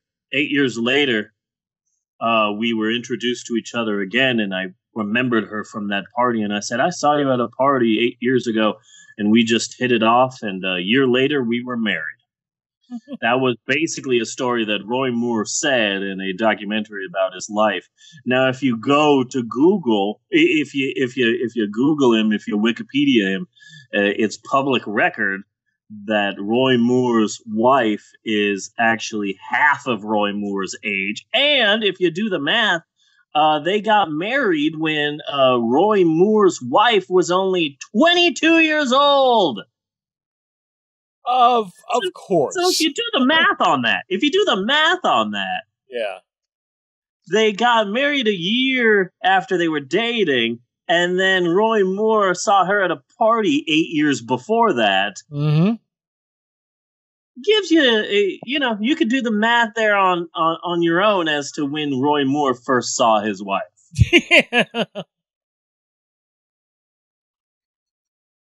That's a Christian fact right there. Yeah. Well, wait a second. Christian and fact. I know. There are some problems there. Yeah. There are some problems right there. Also, just to be clear, this opening isn't super long because I don't have a lot planned. This opening is super long because it's funny as hell, and because I don't have a lot planned. Cool. But it's not because I don't have a lot planned first. Yeah. It's first because it's funny as hell, and secondly because I don't have a lot planned. And as such, I really do have my fingers on the pulse of the book world, and I am here to rub my fingers all over your chests. Not literally, figuratively, with this week's painfully awkward installment of Notes from the Bookstore. Bunny, yes, this past week has been hell on earth for me. What hell has gone on? Is it just the whole Christmas season thing, or? I'm getting a crazy amount of books. I am getting a crazy amount of stuff. I'm still getting 120, 140, 180 boxes a day. The only difference is that we are getting so busy, so ridiculously busy, even on like a Monday, Tuesday, Wednesday, that they are just, I am spending 2 times more time on the floor as a bookseller helping customers than I was last year. Last year, I'm spending most of my time just in the back listening to my weird music and doing my job. But this year, we're just a little bit more short-staffed, and so they need me on the floor, and I'm spending so much time on the floor. And so I'm not getting a lot done in receiving, and I am not looking forward to the next 2 days, because the next 2 days are going to be so ridiculously busy. And yet tomorrow, which will be the last delivery day before Christmas, I'm scheduled to get about 180 boxes. Ooh. I don't know what I'm going to do with those 180 boxes because we'll be so busy. There's no way I'll be able to. I'm going to have like the smallest amount of time to actually receive any of those boxes. I'll be spending most of my time on the floor. Yeah. So yeah, not looking forward to that. It's been very difficult. It has been very difficult. I don't have any help right now. It's basically just me receiving everything and trying to get it all onto the floor. Mm-hmm. And it's just I've been at my wit's end. I've been drinking a lot more energy drinks and just trying to stay wired. And also last year, we canceled the last story time before Christmas. The reason is because Black Friday is known as like the busiest shopping day, but it's the busiest shopping day in terms of foot traffic. Yeah. The busiest shopping day in terms of money spent is always the Friday and Saturday before Christmas. And this is going to be especially more busy this weekend because Christmas is on a Monday. So that just brings an extra amount of pressure to it. Yeah. And so this Saturday is literally just going to be a bomb dropping hell on earth. And yet, the corporate head honchos, they didn't cancel story time. So it's going to be the busiest shopping day in the history of ever, and I have to read a book about Santa's magic key. So I'm really excited. Really excited about that. Apparently, if the way Santa gets into your house, if you don't have a chimney, is Santa has a magic key. And what I tell kids is first thing, Santa checks for a chimney. Yeah. If you don't have a chimney, Santa checks for an open window. If you don't have an open window, Santa checks for a security system. Mm-hmm. To see if there are any windows he can sort of jimmy open. If that doesn't work, Santa will build you a chimney. Then go down the chimney, leave the presents, then go up the chimney, and then destroy the chimney. And if all of that doesn't work, he has a magic key, and that's what the story's going to be about. Yeah. So excited about that. I don't know how I'm going to do this story time when we're going to be ridiculously, like, kids, I don't know how you're going to get here. You might have to park in Dallas, Texas, and walk. Yeah. To our store. That sounds like a big possibility. Yeah, that might be the only possibility. So that's enough of how much work sucks. This week, Bunny. This week, very excited about this. I have for you. What? What do I have? What do I have, Bunny? I don't. Herpes. Let me tell you what I have. What I have. I have an opportunity. Once in a lifetime opportunity for you, Bunny, for you to get on the ground floor. Okay. Exciting, can't fail business opportunity, okay? All right.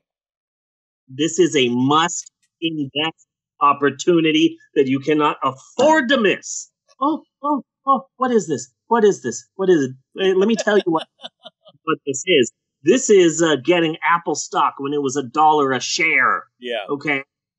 This is some guy saying, I've just invented a phone that's smart. A smart phone. Yes. This is the frickin' clapper.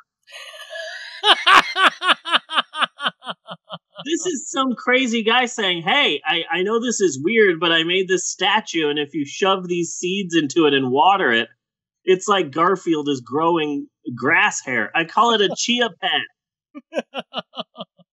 Do you think people would want to buy this for, say, the next 50 decades? Yeah. Clap on, the clapper. Mm-mm. So, Bunny, let me tell you my amazing Super Boffo idea. Yeah. What is the single hottest musical of the last 10 years, Bunny? No, not the SpongeBob SquarePants musical currently playing on Broadway. Well, Jeannie had said Les Miserables. The last 10 years. That was like 80s. There were Seinfeld episodes about Les Miserables. I remember the Master of the House episode. No, I'm talking about of the last 10 years. But no, I want to pause this and talk about the SpongeBob SquarePants musical currently playing on Broadway. Okay. Because surprisingly, people are giving it wonderful reviews. Really? That is surprising. I am surprised. They interviewed the show head, the head of the show, the musical's creator, Pooh-Bah, on NPR Saturday. And there's this old guy who does NPR morning news on Saturday, and I consider this like the greatest review.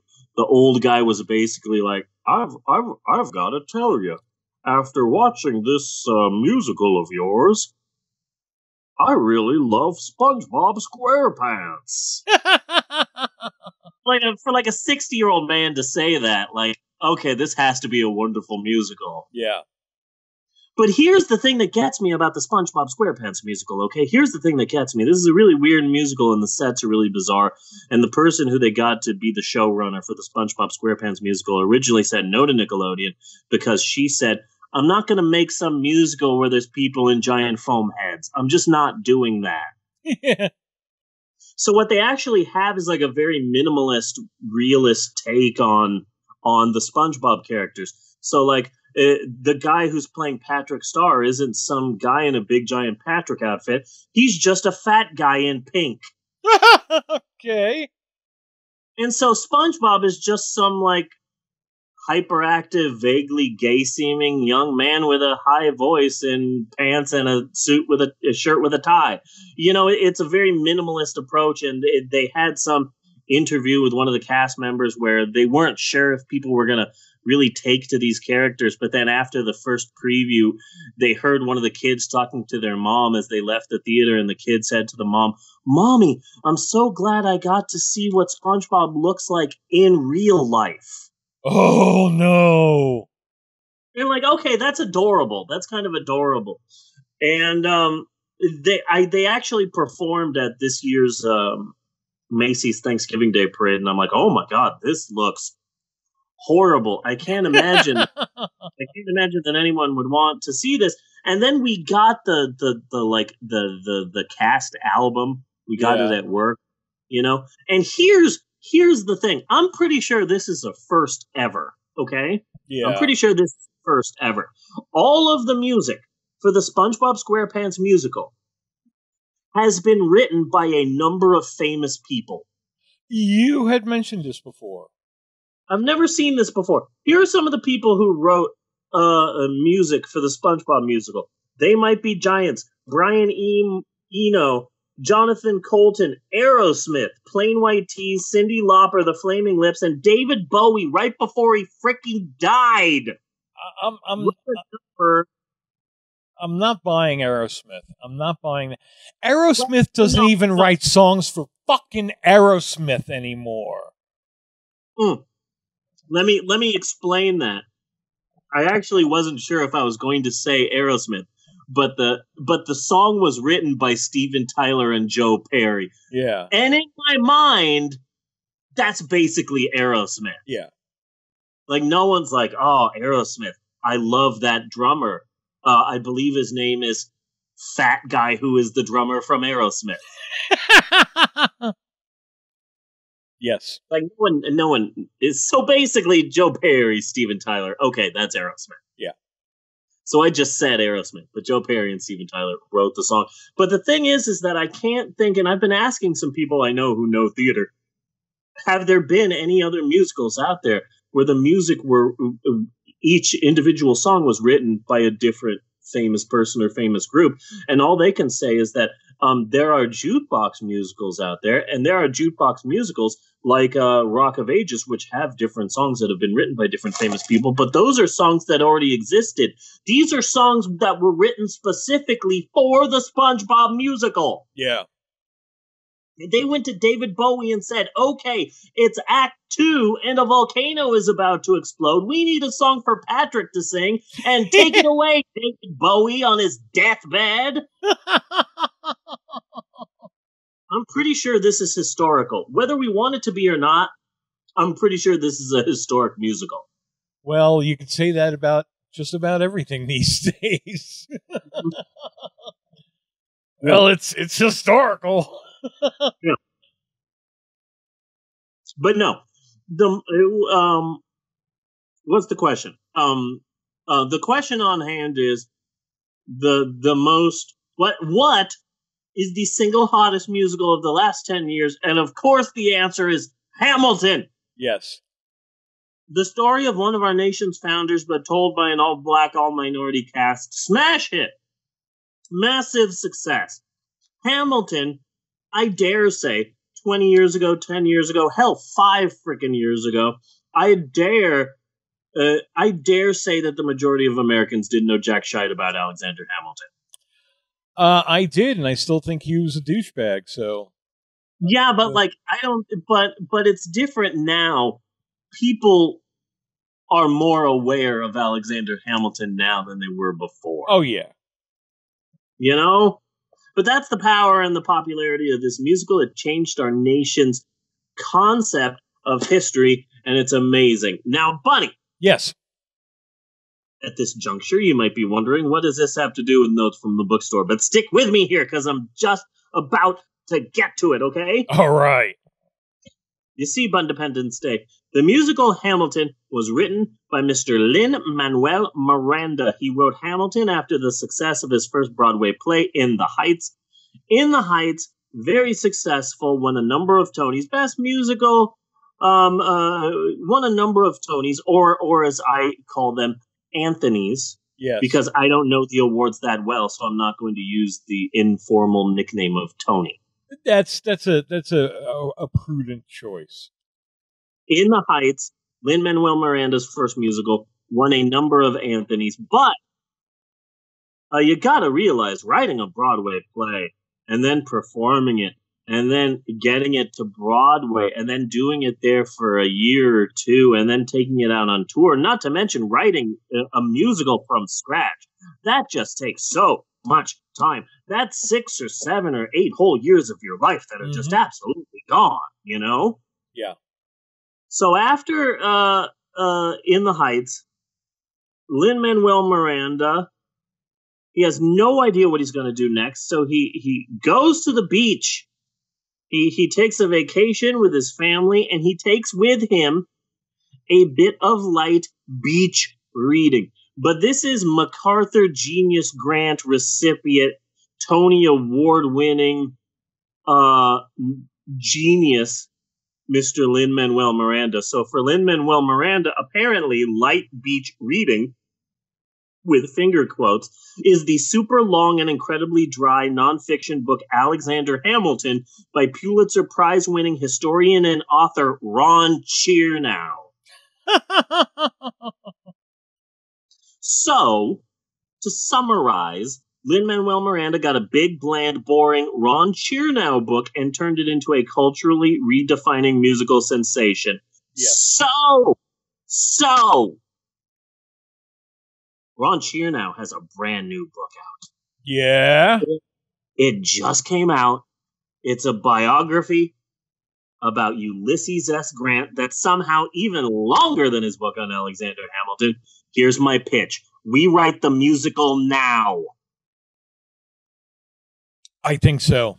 I think we should get on it. Immediately start writing a musical about Ron Chernow's book, Ulysses S. Grant. I want to call it Grant! Exclamation point jazz hands is what I want to say. I like it. I like it a lot.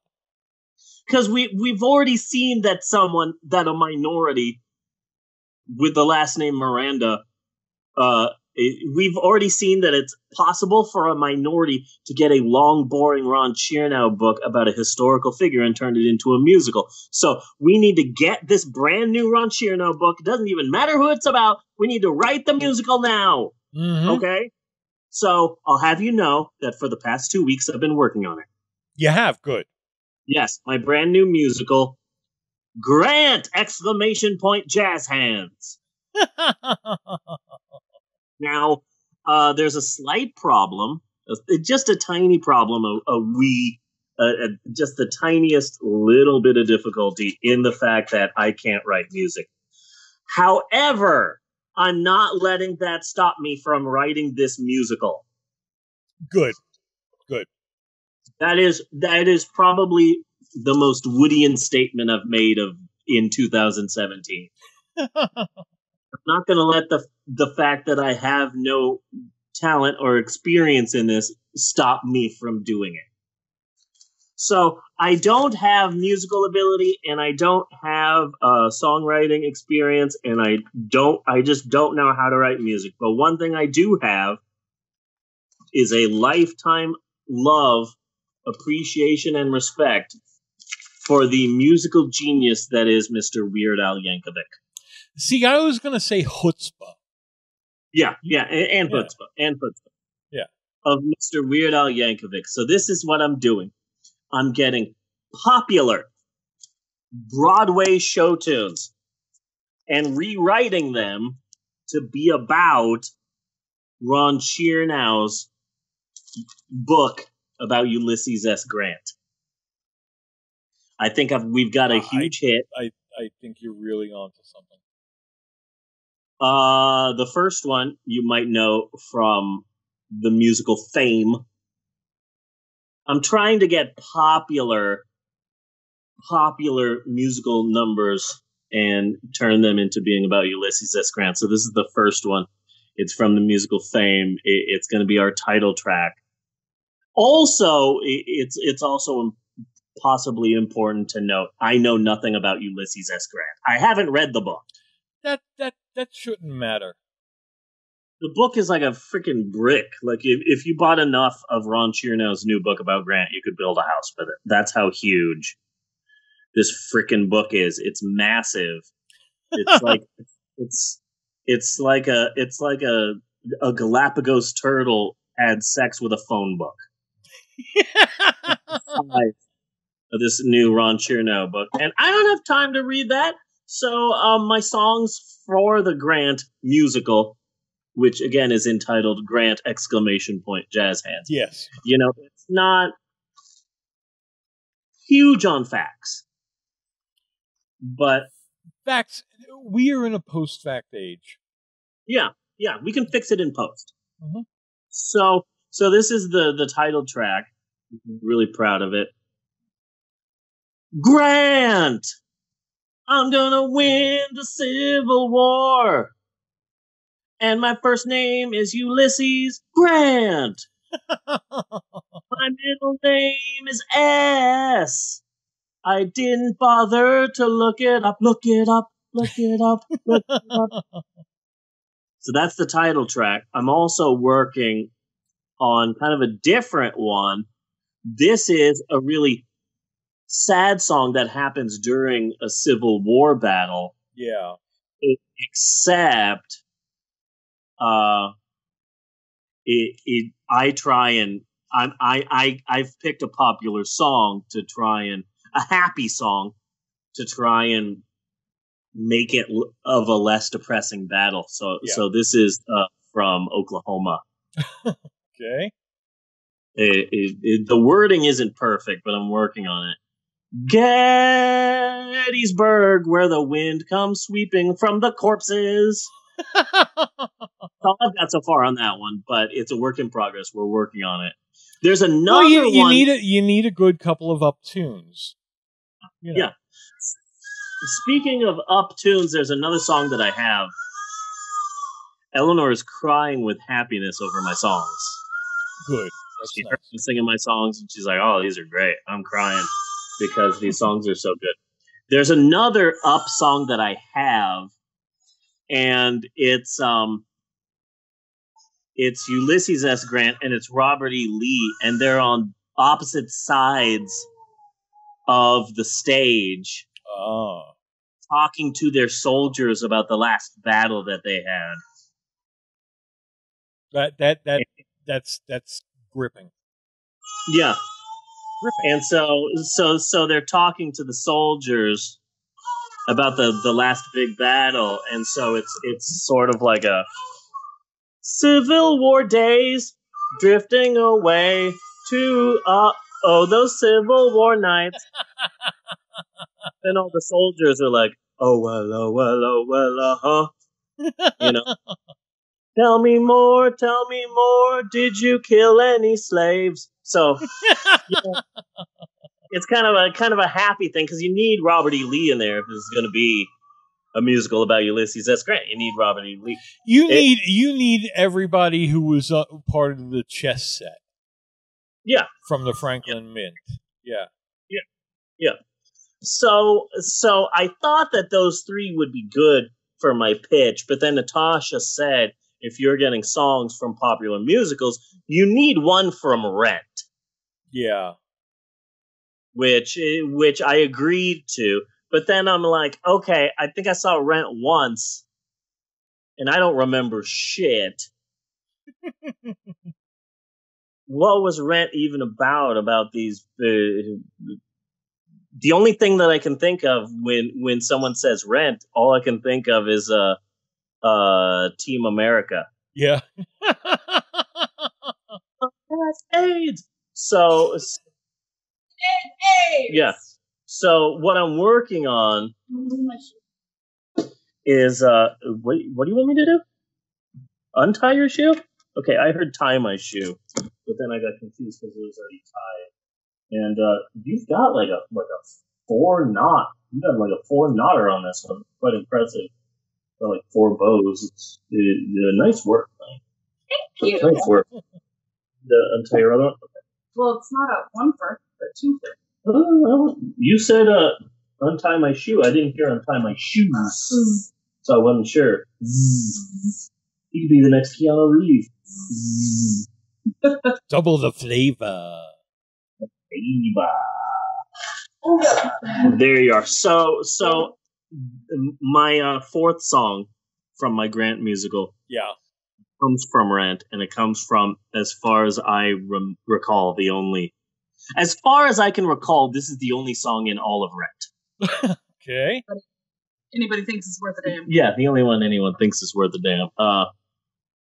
525,600 soldiers. That's how many people may have died in the Civil War. Because again, I don't know the facts about the Civil War, but I'm not letting that stop me from writing the Civil War musical. And I really don't think you should. I don't see the reason why you would. Yeah, because it's not about the facts. No. It's writing this musical now before Lin-Manuel Miranda gets bored again. And goes to the fucking beach. Yeah. We need to write this musical now and claim the rights to it before Lin-Manuel Miranda gets bored and goes to the bookstore again. Mm-hmm. So be sure and look for my new musical entitled Grant! Jazz Hands. It's going to be coming to Broadway soon. And then we do the book, and then we do the movie rights, and then suddenly everyone's going to be taught. Then that's how I get on Drunk History. You know what we do, okay? Stay with me here, all right? Just like SpongeBob SquarePants, okay? Mm-hmm. We'll get a bunch of different writers, each to write a line. Ooh, that's a good one. We'll get like Stephen King and J.K. Rowling, and that's all I know. I don't work in a bookstore. So all of the lines of the play, like, here's the scene where Ulysses S. Grant and Robert E. Lee are meeting at the Appomattox Courthouse. And Ulysses S. Grant walks up to Robert E. Lee and says, "How did you get this number?" And then Robert E. Lee goes, "Stop emailing me." And yeah, it's like, ooh, that line was from J.K. Rowling. Yeah. That "stop emailing me." And then Ulysses S. Grant slams his fist on the table and says, "You have been blocked on Twitter." Then they go into a song. This is all coming along great. Oh, yeah. Yeah. Wait until you get the restraining order. Yeah. Oh, yeah. I'll wait until I get the restraining order. Man, that from is who? it from Grant? He's dead. Ulysses S. Grant's gone. Stephen King? No, Stephen King wouldn't restrain order you. That didn't come out right. No, he's going to write a line for us. Yeah, in the form of a restraining order.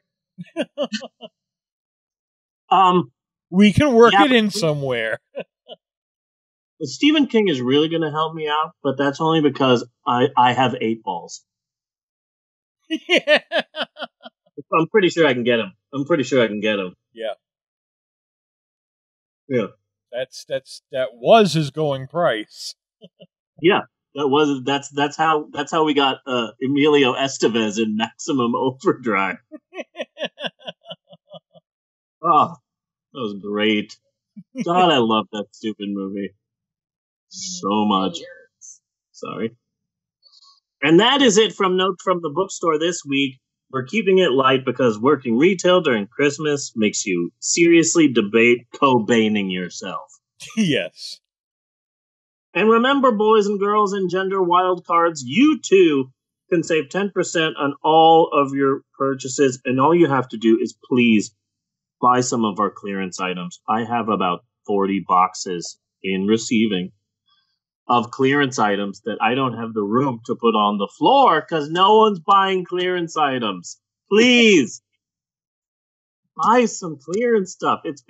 I know it's been 50% off for the last 3.5 months, but I swear it'll be going 75% off one of these years. Yes. So please buy some of our clearance items, please. Then we'll give you 10% off of all of your purchases of $3,000 or more. And cut on that. And how you doing, honey? Cut. How you doing, honey? You doing good? I'm doing better now that I know I can clear. Yes. Do you want me to open one up for you? No, I want a wrap on my knee. No, I want an ace bandage wrap. Damn it! Well, my name's Steve, and I'm here to say, it sucks in a major way. It does. Or I was gonna go all Eminem with it. Nee, you're a gay bitch. I'm gonna choke you, bitch, gay bitch, fag bitch, bitch. That's an Eminem rap. And then here's the point where Rihanna starts singing, and that's the part that people remember. And then, like, Eminem's the weak part of all of Eminem's songs. That's fair. Like, people don't remember Eminem's song Monster from the part, I'm an underdog, watch me fight the system. You know? That's not what people are singing when they're singing Eminem's Monster. I'm singing in my... Yeah. Hey, Bunny. Hey! Guess what? What? No, you have to guess. You have to actually guess. 42. You're not funny. The constellation Orion. Wow, you are close, Bunny. You're like really, really close. Like, that's impressive. Like kudos to you. Hats off to you. Golf clap. You're like super close to what I was about to say. Okay, well, you're not that close. You're like a bit close, maybe. Yeah. Or like a smidgen close. You're a smidgen close. Well, no. Now that I'm looking, no, actually, you're a bit far. Yeah. You're a little bit far from what I was gonna say. You're quite far, actually. Now that I'm sort of stepping back, from your answer and like looking at the big picture. Oh my God, Bunny, you are so off. You were like ridiculously off. You were amazingly off. Like, how even did you do that? How were you so far off the mark, Bunny? You were like so gone. You are so out there. Like, are you all right, Bunny? Like, is there something wrong that you're not telling me? Or like, oh no, oh Bunny, I know, okay, I get it, Bunny. I can read between the lines here. You're dying, aren't you, Bunny? Aren't you? Well, in a Sylvia Plath kind of way, aren't we all? What have you been hiding from me, Bunny? What is it? Is it cancer of the cervix, of the avian flu, of the AIDS? Is that what you have? You have plague of the AIDS, of the cancer of the cervix? Is that it, Bunny? When were you going to tell me, Bunny? I deserve to know the truth! Well, I was waiting for your birthday, You know what? I'm sorry, Bunny. I'm sorry to have lashed out at you like that. I didn't mean to lash out. Look, Bunny, you and me, Bunny, we will get through this together, okay? Yeah. Because I'm here for you, and we are going to fight this, and you are going to beat this. You are going to beat this. You and I, we're going to get through this together. Don't you die on me, soldier! Don't you die on me! Don't you die on me! Anyway, it's homework time once again. Yes. On Old Pulp on Film podcast. People of the internet, your attention, please. Cease your food Instagramming and kindly pay attention! Each week, the dreaded Council of Maxwells descends from their silvery floating citadel in the sky and picks out a homework assignment via the fiery ritual of carousel. A homework assignment that is picked with the express purpose of bettering our listeners, nay, all secret lizard people everywhere. But not you, Hillary Clinton. Yeah. Shame on you. What's the point of being a secret Illuminati lizard person if you're going to lose the election? That's the whole point. It's a damn good point. Like, if she's a secret Illuminati, Freemason, lizard person, child molesting, pedophile, billionaire, Satanist, then how did she lose? Like, she was everything. I believe she was a member of Cobra. I think so. She wasn't just a member of Cobra. She was also a member of Jobra. Which was the Community G.I. Joe Cobra hybrid. A preview just dropped today, Bunny, for the Netflix movie a stupid and a pointless and futile gesture, I believe is what it's called. Okay. It's David Wayne's new film. He did Wet Hot American Summer, and it's a biopic about the making of and the history of National Lampoon. Okay. As a magazine just created by two guys that wasn't selling really well, and then it became popular and it became a cult hit, and then suddenly they're working on making a movie and they're doing cocaine and the Saturday Night Live people are there, and so like it's a movie of the history of the National Lampoon and also a history of Saturday Night Live and a history of the making of Animal House and Caddyshack, and so all of these famous people are in it, and so you see what's his name, John Belushi and Bill Murray, and the main reason why I'm excited about this is that Chevy Chase is played by Joel McHale. I don't know Joe McHale. He played Jeff Winger, the star of Community. Oh, okay. And he was in Community for like 5 or 6 seasons with Chevy Chase. Yes. That's why I'm excited about this. That could be interesting. they've picked like the perfect person to play Chevy Chase. And also you got to realize that this is like 1977, 78, 79, 80, 81. So we're talking famous, sexy Chevy Chase. Back when he realized, like, holy shit, I'm famous and people think I'm attractive. Well, all right then. I'm going to be a dick for the rest of my life. Mm-hmm. Like Joel McHale is perfect for young, sexy Chevy Chase. Back when he still thought like, oh, I'm going to be huge. I'm going to be a leading man. My star will never fade. Yeah. I'm really excited. The preview just came out like a few hours ago. It's a Netflix movie. And a bunch of really famous people are in it, and I'm really excited. You should see that preview. It's really good. I've seen it like 3 times already today. It's really, really good. Cool. So, where was I? Oh, yes. This week, we are talking about about some of my favorite topics: pizza, the 1980s, Atari games, CeeLo Green, and creepy ass animatronics. Yes. Yay! So this week, our homework assignment is a lengthy, detailed article, possibly too lengthy and detailed. Yes. From Vice, entitled "A History of Chuck E. Cheese's Animatronic Band."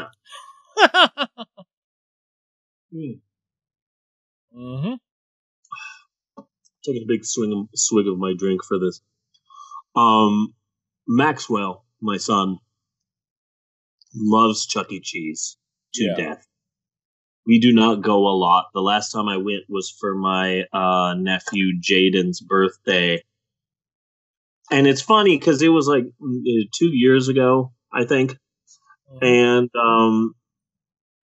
I was there, and Maxwell was all excited, and Jaden was all excited. But then you look around, and there's Bella, and there's Emerald, and there's Amber, and they're all looking really nervous. And I'm like, why are you looking nervous? And it's because they're just staring at this robot animatronic band going, oh my God, Five Nights at Freddy's has ruined me. And so you're picturing these robots coming to life and strangling you and shoving your dead corpse into a suit.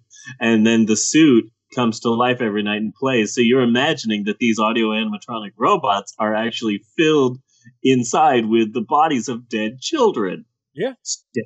Dad, you're not fucking helping.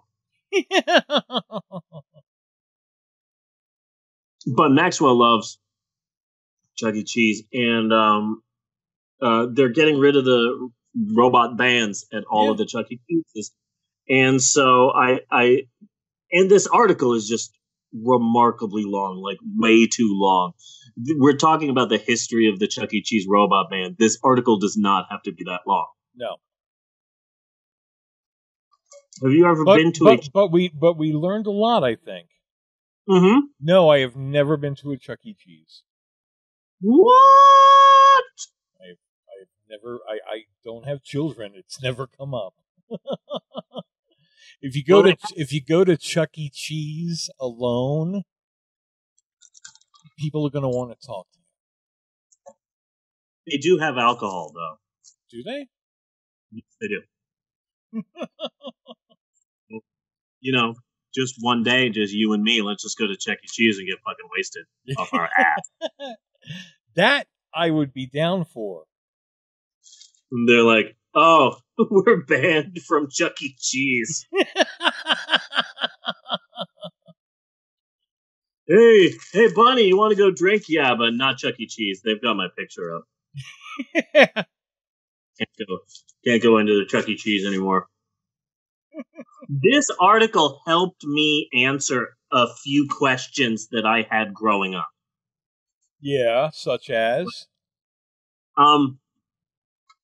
By my school, the Catholic school that I went from 1st to 8th grade at, right near there was a Showbiz Pizza. Yes. And which I did not know existed until this article. Oh, I loved Showbiz Pizza because Showbiz Pizza had the Rock-afire Explosion show. And that was the gorilla and the the drummer who was a surfer, and there was a cheerleader who had pom-poms, and there was a redneck guy on the side, and there was a dog that had like a hand puppet, and it was really weird. But the thing that I loved about Showbiz Pizza is that you would go to Showbiz Pizza and they'd have a routine and they'd be singing songs, and most of them were popular songs, and they'd be doing like covers of them. And then in between that, they'd be saying jokes and stuff, and some of the jokes were kind of funny. And then like you'd leave and you'd come back like 3 weeks later or a month later, and the band would be doing something totally different. Yeah. And I'm like, oh, wow, I was just here 3.5 weeks ago, and it's a totally new routine. You're not just seeing the same thing over and over again. I specifically remember one joke that the Rock-afire Explosion show did. Yes. And it was, they were talking in between songs, and Fats said, hey, guys, you guys should check out my latest business venture. Oh, what's your business venture? Well, I started a 1-800 number where people can call me Fats personally. You can talk to me and I can tell you jokes and we can have just a fun time. Oh, really? What's the number? Oh, well, the number is 1-800-CALL-FATS. That's 1-800-CALLFATZ. And then the other band members are going, aren't you? Wait a second. Shouldn't it be FATS? Oh, you don't want to call FATS. That's not my number. You call FATS. You get some crazy person in the Philippines somewhere. No, it's FATZ. And I remember sitting there eating pizza and watching this and seeing 3 boys stand up and say, I'm going to run to the telephone outside and call Fats right now, and running to the telephone. And then like 2-3 kids following that kid, and they're all running outside of the Showbiz Pizza to be the first to get to the payphone. But back in the day, payphones never had a Z. Is that right? That Yeah. might be right, yeah. And that's the joke, because the kids all come walking back like 2 minutes later going, there is no Z on the phone. Like, yeah, that was the joke. Like me always being the like level-headed, rational kid. Like all the kids were like, I'm gonna run to the phone and call right now, and they're all running. And then my mom's like, Stevie, do you want to go with them? No, there's no Z on the phone. So I believe that was the joke. That's why the surfer one was saying, isn't it FATS? Yeah, so yeah, this is all a joke. It's very funny. But I loved Showbiz. So you actually went to a Chuck E. Cheese a Chuck E. Cheese, well, Showbiz, same fucking place. And the article proves it, I think. At an age-appropriate stage in your life? Yeah. Oh. My parents, like, they'd say, oh, we're going to go to the doctor. We're going to just give you a little checkup. Just a tiny little checkup. Everything will be fine. I go to the doctor, and they're like, oh, little Stevie here hasn't been to the doctor in quite some time. We need to give him 5 shots. Yeah. And they just shoot my arm up, and I'm there crying, and my parents, when I say parents, I just mean mom. My dad never did anything. Yeah. So my mom would be like, oh, Stevie, I'm sorry. I didn't know they would do that. Here, let me make it up to you. And we're at Showbiz Pizza. And the pizza. Cool. Good deal. The way that I remember the pizza is, I don't, because the pizza didn't matter, because there were giant robots singing Beatles songs to me. Yeah. And then in between their songs, there were arcade games.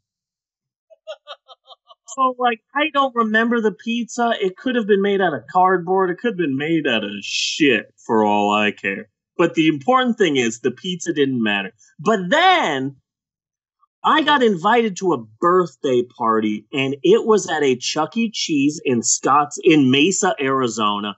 And that was like 40 minutes away, 45 minutes away, and like super far.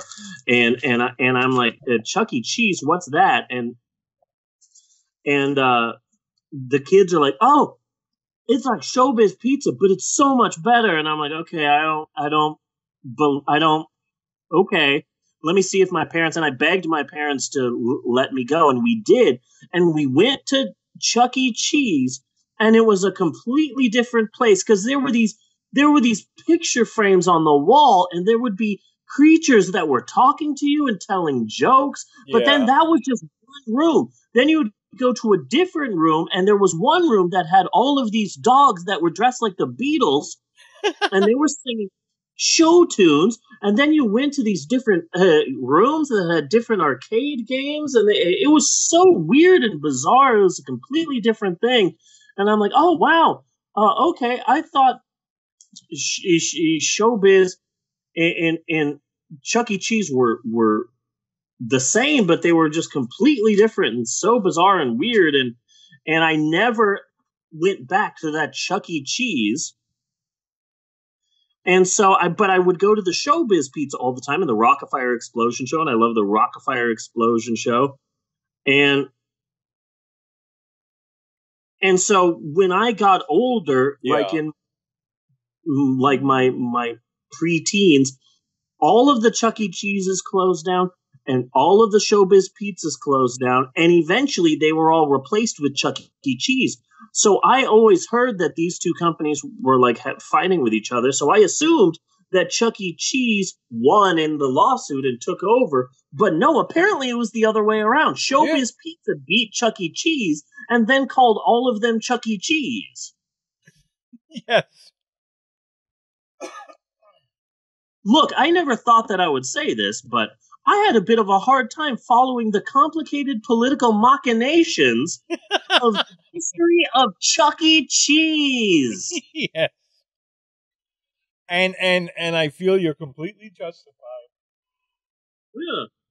Now, I did see the documentary on the Rockafire Explosion Show. I think it was on YouTube or maybe Netflix. It was on Netflix. Yeah. It'd still be on Netflix.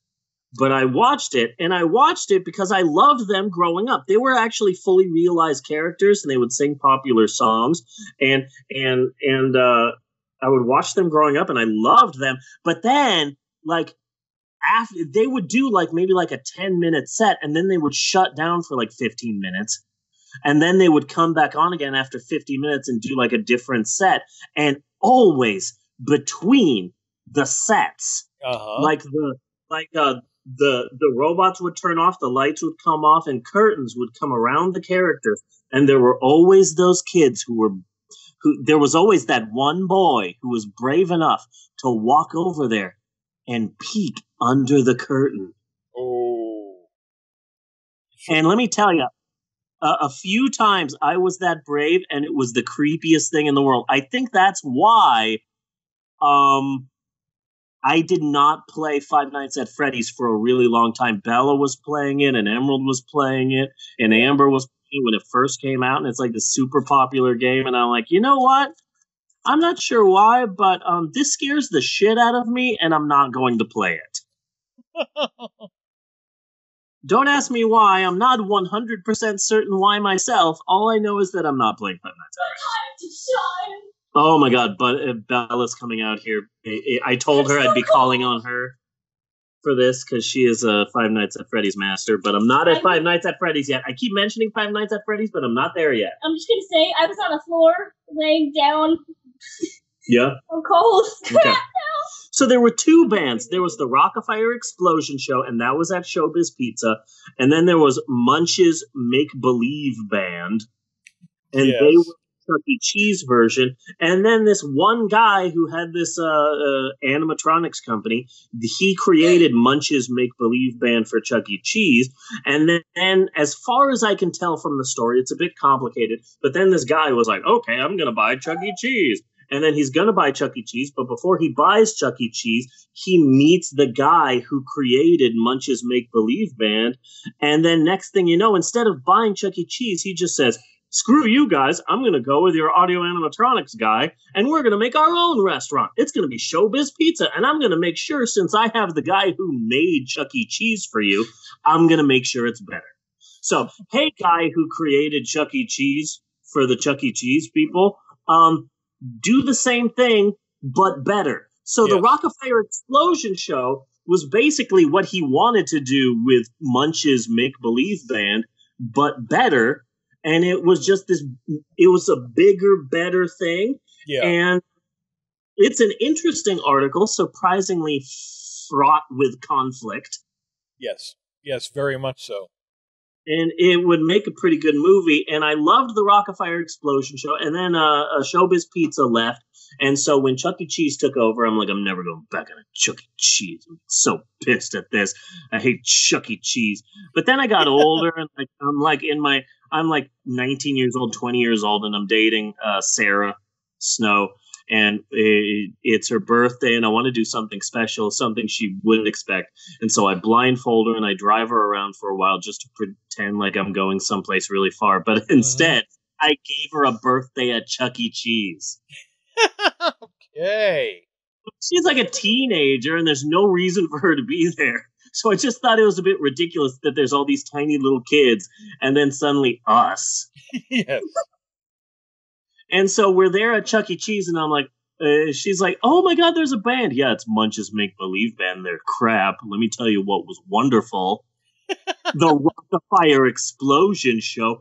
Wait a second, what the hell's happening? And so when I finally went to Chuck E. Cheese at the literal location where the Rockefeller Explosion Show was, in between Munch's Make-Believe Band playing, TVs would appear, and you know what they would play in between the sets of the Chuck E. Cheese band? What? No. VeggieTales! No! VeggieTales. Yeah, the Christian talking, singing vegetable cartoon. Christian? Yeah, it was Christian. How much of my childhood was secretly Christian? You didn't know VeggieTales was Christian? Oh, hell yeah. No! They would do Bible stories. There was Oh like my Noah, like the story of Noah and stuff. You didn't know that? No! They would end every video with like, smile and remember, Jesus loves you. Yeah. Can't believe you didn't know that was Christian. Holy shit. Emerald had the same reaction when we told her recently, like, oh, wait a second. You didn't know that the private school you went to was Christian? And she's like, what? It was Christian? And I'm like, yeah, didn't you wonder why you went to freaking church at school? I mean, half of this might be our fault, but the other half is also your fault. But yeah, they would play like Christian cartoons in between. So then when I got older, and now I have my own kids, and they want to go to Chuck E. Cheese, I'm like, I don't know if we should go to Chuck E. Cheese. I mean, I know they want to go, but like last time I went there, they're playing like VeggieTales and like Christian propaganda. I don't know what the hell's going on with Chuck E. Cheese anymore. I still miss the Rockefeller Explosion Show, and I'm a bit bitter about it. So we went to Chuck E. Cheese, and in between sets of Munch's Make-Believe Band, they're playing like music videos and like cartoons and stuff. And one of the music videos shocked me because I'm like, it was a really good song and it was really catchy. And we heard the song maybe like 4 or 5 times while we were there at the Chuck E. Cheese. Yeah. And it's a really good song called I Am Thinking About Something. I am thinking about something other than you. And it's a really good song, and then Weird Al Yankovic's in the video, and it's basically a band doing like one of the first musical numbers from the Blues Brothers. What's the name of the blind guy? Ray Charles.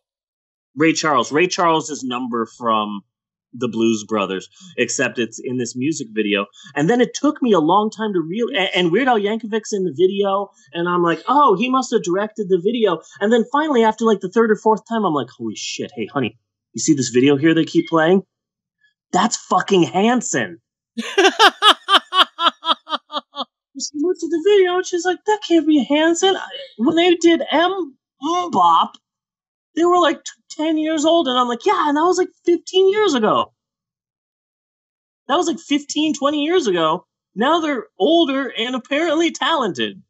So I'm not proud of the fact that I have a Hanson song on my phone, but look, Weird Al Yankovic recorded the music video, and it's a damn good song. Yes. In fact, a radio station in L.A. would play the song all the time on the radio station, but their gimmick was, we're going to play this song. We love this song. It's a really good song. It just came out. It's catchy. We're going to be playing it for a week until we tell you who it is. Okay. And they played it for a week. I think. Yeah, they played it for a week until they finally said, okay, now this is Hanson. And finally people are like, oh, okay. No, this is pretty good. So, I ended up, after reading this article, I ended up spending way too much time than I would like to admit looking for footage of CeeLo Green performing with the Rockafire Explosion show. Because it says that in the article, because a couple of years ago, the Rockafire Explosion show, which all but disappeared, became popular again. Because this guy who created the Rockafire Explosion show, he still had a big, giant working Rockafire Explosion show band in his shed in the backyard. And so he started programming it to sing popular hits, and he recorded one and put it on YouTube. And suddenly everyone cares about the Rockafire Explosion show again. Yeah. And so suddenly, like, the Rockafire Explosion show is cool. And so CeeLo Green, the guy who sang Crazy, do you think I'm crazy? Oh my God! Does that make me crazy? And then he had a surprising hit with the song Fuck You. Yeah. You don't remember that, Bella? No. I see you driving around town with a girl I know, and I'm like, fuck you. And the song became so popular that he recorded a clean version called Forget You. Yeah. And so CeeLo Green had like a extended run at a big hotel on the Vegas Strip. And it was a mixture of live songs and recorded songs and a big spectacle. And when he sang Fuck You, the Rockafire Explosion show came out and was his backup band, and he sang over them. Yeah. So all I could find on YouTube was a recording of the Rockafire Explosion show doing the backup. I couldn't find the actual performance. And apparently the reason why is because his show in Vegas was so huge that he turned it into a live concert movie. And so, like, I love the Rockafire Explosion show, but I'm not paying $14.99. Yeah. To see this concert show. Anyway, I just love the fact that a very small part of my childhood has a cult following now. Now Chuck E. Cheese is working on removing all of the animatronic bands from all of their Chuck E. Cheese locations. There's going to be no more robots singing. And there's some shit in the article about how Chuck E. Cheese wants to be, I don't know, like fucking Starbucks or Panera Bread or some shit. Yeah. It's at the end like, oh, we're going to replace the animatronic band and replace that with muted soft colors and wood paneling. And it's like, oh, you're not a TGI Fridays. Yeah. Okay? Not at all. You're an ADHD kid opium house. Opium den. You know? Now the article only lightly touches upon Five Nights at Freddy's. But the real reason why Chuck E. Cheese is getting rid of its robots has to be fucking Five Nights at Freddy's. There's no other reason why suddenly now Chuck E. Cheese is getting rid of all of its robots. It has to be because of Five Nights at Freddy's. So you think the animatronics in Five Nights at Freddy's have spoiled animatronics? I'm gonna let Bella. Bella, the last time we went to Chuck E. Cheese, did you see the audio animatronics and said, "Oh my god, this is fun. I'm really excited to see these audio animatronics"? Or were you like, "Oh my god, they're going to come kill me"? Remember Jaden's birthday party? Yes! You and Amber and Emerald were just freaked the fuck out. Was Deanna there? Yeah, Deanna was there too. Yeah. Deanna was the one who was, like, you guys were being quiet about it. Deanna was the one who was being vocal and Deanna about it. Deanna was the one that was like, "Oh my god, what the hell? I didn't know they were here. Is that what Freddy's is based on? Oh my god, they're gonna kill me!" Deanna, just, can you, it's Jaden's birthday, can you calm down? Well, I'm sorry. I'm not the one who wanted my birthday at a place where robots are gonna come kill us. I hated that so much. They were so creepy. Bella, how many, this is going to be a painful question, but how many Five Nights at Freddy's games are there right now? 5, not 6! Okay, that was a surprisingly passionate question. So, follow-up, what the hell are you talking about? Are you talking about the new game that just came out? Yes! Which is like a pizza store simulator where you can kind of... Freddy Fazbear's Pizzeria Simulator. Okay. It's not the 6th game. It literally the rest of the games is just Five Nights at Freddy's, Five Nights at Freddy's 2, Five Nights at Freddy's 3, and this one's not. It's not Five Nights at Freddy's 6. Okay, now for the uninitiated, Bella, and real quick, try and explain it. The plot of the first Five Nights at Freddy's game. Okay, I'm just talking about the first one. I'm just talking about the first one because I know that there's like a ridiculous freaking mythology in this stupid thing. Quickly. Yeah, just explain the first game. Just explain the first game while I lower the YouTube video. Well, there's a guy that works at the pizzeria called Freddy Fazbear's Pizzeria. Yeah. And he works there with he works there and he takes his daughter there or something. I don't know. The whole game is in first person. You're this guy and you're a night watchman. Well, not necessarily, but whatever. So this guy who works there, it never explains anything that happens to him, but something happens and he basically goes insane and kills 5 children. All right. So you're talking about the background of the story. I was talking about the actual game, but no, go ahead. So some guy who works at Freddy Fazbear's goes nuts and kills children. Yes. Okay. He kills the children and then he's like, "Oh crap, I actually killed them. They're dead. They're actually dead. Well, I don't know what to do with them. I guess I'll just shove them in these animatronic suits." And he does that and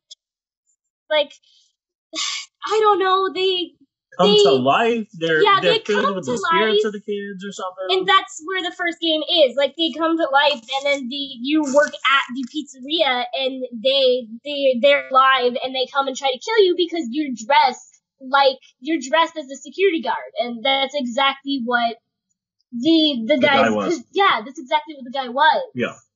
And then eventually one thing leads to another, and then the spirits come back and haunt the guy who killed them, and then he ends up hiding from them in another animatronic suit. It's like a Springlock suit, and there's water dripping from the ceiling because the pizzeria sucks. And so it triggers Fox, and it basically all the metallic part clamps shut, and he dies. And other things that I don't want to go into because so much. Yeah, there's basically you have to survive 5 nights as the night watchman security guard guy at this pizzeria really where the audio animatronics are coming to life and trying to kill you. It is interesting that it just happens to be a pizza place. Let me tell you something, buddy. Let me tell you something about this girl next to me, Isabella. Yeah. I have seen her watch YouTube videos. You remember how people used to talk about Lost? Yeah. You remember how people used to talk about that? Okay, now, you remember season 3, episode 8, where you saw the guy and he had the blue ring? Okay, now remember that. Now let's jump to season 5. Okay, now in season 5, you saw a guy and he was wearing a blue suit. Now, that guy, his name was Frank. Now, if you put Frank backwards, that's what you see on the ship in season 2.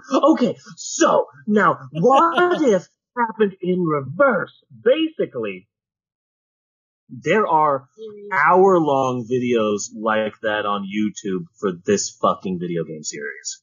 For Five Nights at Freddy's. Yeah, for Five Nights at Freddy's. There is a mythology so deep and so rich, and here's the important part, so vague. So vague.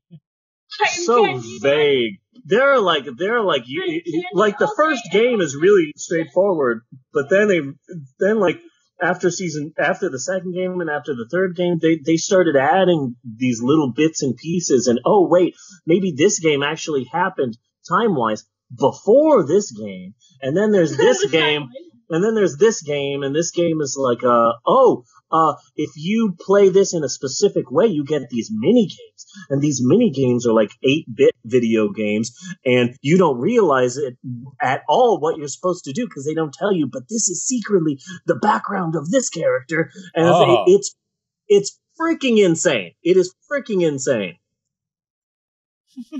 This thing is so popular now too. We just started getting really lengthy novelizations.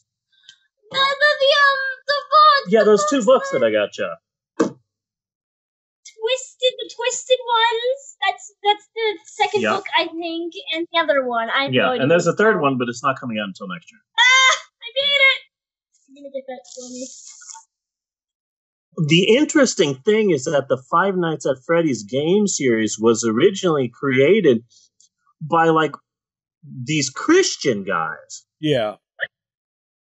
And what they originally wanted was, can we make like a scary video game that doesn't involve a bunch of gore and profanity? Excuse me. Like a clean sort of game. And so that's why, so many of these Five Nights at Freddy's games are really just 5 nights of jump scares. Yeah. Because they don't know what else to do. Yeah. These games have become super popular and insane, and we've got books, and we've got guidebooks, and we've got toys. We've got Funko Pops, because everything in the world will have a Funko Pop. I'm pretty sure they're already working on the Pope on Film Funko Pops. They fucking better be. That's all I gotta say. Yeah. And then next door at Toys R Us, there's a whole aisle of Five Nights at Freddy's stuff. There's a whole aisle of Five Nights at Freddy's stuff. One of the kids at Maxwell's bus stop wears this Freddy Fazbear's hoodie sometimes. Yeah. And we'll be in the van because I don't want Maxwell to freeze. And we're just waiting there, and he'll sneak up to the window in the Freddy Fazbear's outfit, and Maxwell starts screaming. So that's fun for us. Yay! Yeah. But yes, suddenly Chuck E. Cheese is all, hey, we're going to be getting rid of our robots to save money, and not at all because audio animatronic pizza bands have been ruined for life. Yeah. Yeah. So there's 5.5 video games right now. They're working on a movie. They're working on their 3rd book, and all the books are super popular and sell a bunch. I still see a bunch of kids with shirts and stuff, and a certain someone might be getting a Five Nights at Freddy's thing or 2 this Christmas. Yeah. I wonder who that is. Talking about Mom. I was gonna say Sketchy, the dog. That's good. But yeah, the reason why they're getting rid of freaking the audio animatronic bands has nothing whatsoever to do with saving money or this and that, yada yada. It has to do with Five Nights at Freddy's. Five Nights at Freddy's has ruined Chuck E. Cheese, and now they're trying to reinvent themselves. Side note, one of the last times that we went to the California State Fair, yeah, Every time we went to the fair, we spent a ridiculous amount of times checking out the county booths. Yeah. Because my dad would always take me to the Arizona State Fair, and I'm like, let's go to this ride. Let's go to this ride. Or let's see this. Hey, there's going to be a free monster truck show, or maybe we can go to this concert, or maybe we can go to this. No, we're going to go to every educational booth at this fair. No, but I want to go on this ride. No, Stevie, let's go look at every county exhibit. After that, we'll go look and see at every science exhibit and which ones won first place. After that, we will go and see every animal at the livestock exhibit. And I'm like, oh, God damn it, this is so boring. But so now I'm older and my parents are gone and I have kids. And I'm like, we're going to go to the fair. Isn't this going to be fun? And they're like, oh, yeah, I want to go on these rides. Nope. Instead, let's go walk over to this county exhibit. I never found the ride exciting anyway. Yeah, the rides are just variations of getting spun. Yeah. Here, we're going to spin you this way. I'm going to spin you this way. No, I'm going to spin you that way. That's every ride at the fair. So we would spend like an hour or two at the county exhibit, and I'd just be telling the kids, "Hey, kids, aren't you excited? It's Mendocino County." And, like, I'd be like hyping it up like ridiculous. It's like, kids, do you have county fever? County fever! But I freaked out the last time we went to the California State Fair because one of the county booths was apparently someone in the county board of supervisors knew someone who had a Rock-afire explosion show robot. Really? Because the surfer drummer dog from the Rock-afire explosion show was repurposed as being a guy fishing at their booth talking about all the wonders of Monterey County. Why, hey there. Welcome to Monterey County. We are the 6th largest county in California. Come Monterey Bay. Home of the Monterey Bay Aquarium. And it's like walking through all the exhibits going, oh, hey, this is a cool county. Oh, hey, I think they have free lollipops. We should go. Oh, my God, you're from the Rock-afire Explosion Show. No one has any idea why I'm excited. Yeah, like no one has any, like I'm freaking out and like no one has any idea, like, why is that Mexican throwing a scene? And I'm like, you have no idea, he's from the Rock-afire Explosion Show. They were huge. At one pizza place in Glendale, Arizona. Yeah. So when and did that you, is it when for did homework you, this week. Well, when did you go from there to Peter Piper's Pizza? Oh, I always went to Peter Piper Pizza. Oh, even in these Peter Piper. Even in these showbiz pizza days? Showbiz Pizza, they had like 2 or 3 restaurants in Phoenix, and it just so happened that one of them was near my school. Yeah. Peter Piper Pizza got its start in Phoenix, and now it's freaking everywhere. In fact, there is one about 15 minutes away from my work. Really? In Moore, Oklahoma. They opened a Peter Piper Pizza in Moore, Oklahoma. They opened one in Oklahoma City, and they opened one in Midwest City. And the Peter Piper Pizza that I went to, like Natasha and I have been to Peter Piper Pizza twice here in Oklahoma, and it's not the same because the Peter Piper Pizza that we eat here in Oklahoma is actually good. So it's like, oh wait, this pizza is wonderful. This can't be Peter Piper Pizza. It tasted a lot more like cardboard, but you know what? They got everything else down. Yeah. But Peter Piper Pizza in Phoenix is like McDonald's. There's just one everywhere. Uh-huh. Like there were about 4 Peter Piper pizzas around my house. They haven't gotten here yet. But they slowly but surely are. In fact, what I read was that Peter Piper Pizza was so big in Arizona that it was purchased about 5 years ago. Pause for dramatic effect. By Chuck E. Cheese. Really? Yeah. So now Chuck E. Cheese is trying to slowly but surely, what's the word? Colonize Peter Piper Pizza all over America, which is why now we're here in Oklahoma, and there's like three Peter Piper pizzas. It's weird. Yeah, and right by the bathrooms at the Peter Piper Pizza, they have a bit of the history of Peter Piper Pizza. Peter Piper Pizza got its start as a small restaurant on in 31st Avenue and Glendale in Glendale, Arizona. And I'm like, oh shit, that's like 3 blocks. God, I just remembered. That's like 3 streets away from my house. Yeah. Yeah, that was the place that all the cool kids would go after, like, the football games in high school. They would go over there and party after every, like, sporting event. They would go to that Peter Piper Pizza. And I didn't realize it at the time, but that was the first ever Peter Piper Pizza. Oh, okay. Yeah, so it hasn't gotten to Colorado yet, but it's on its way. It is on its way. It's surely getting everywhere. The pizza is a lot better, so it's not the same. But while I was telling this story, Bella suddenly straightened her posture and seems really excited. She's chomping at the bit for something. What are you saying? What were you going to say, Bella? The actual origins of Five Nights at Freddy's, like where they got the idea to make it. They went to a Chuck E. Cheese and got drunk? No. Okay. Well, tell the story. I'm going to get another beer.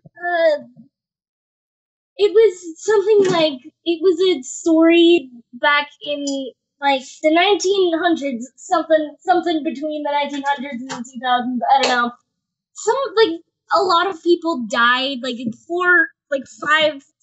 were actually 5 people involved, but only 4 of the people died. Yeah. Well, no, there were 6 people involved. The murder and then the 5 victims.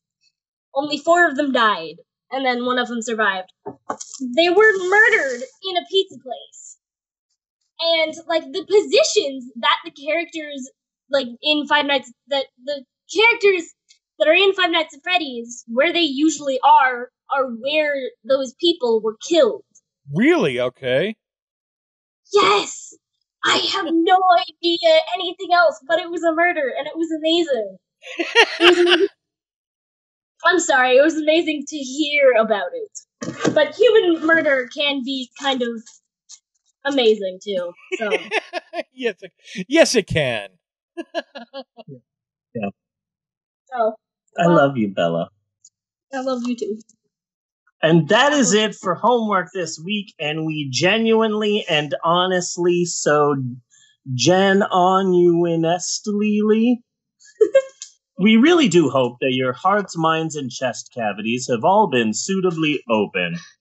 But don't think you're getting out of here that easily, amigo. Don't forget next week's homework assignment, and for next week, for our next episode, yes. I should say, we are going back to a theme that is one of our personal favorites here on the Pope on Film. I am talking, of course, about Christian propaganda! Oh! What's the last Christian propaganda we've done? No freaking clue. No freaking clue. That's why we need a historian. Yeah. Who is really obsessed with us in our show. Next week, we will be watching a direct-to-video special that might be from the 80s or maybe the 90s. There's actually very little info about this video out there on the internet, which is surprising. It's called Idolbusters. Okay. Idolbusters, like Ghostbusters, except they're busting false idols. It's Idolbusters. And it features a special appearance by 80s Christian mainstay, Carmen. Carmen. Calm down, buddy. Carmen. You remember Carmen? No. But if you saw a picture of him and his curly ass hair and his like beautiful looks, you might remember Carmen. I remember Carmen. He was a big deal in like in the 80s. It's like the old name of anyone that anyone remembers from like Christian music in the 80s. But Carmen, I don't know about you, but Carmen made my no-no tingly growing up. A lot of mixed feelings there. Anyway, it's basically like a Christian SNL. It's Christian SNL for young people. It's on YouTube, and we're going to rip it a new one. All right. Should be fun. Idol That Busters. is next week, so join us next time. Idol Busters.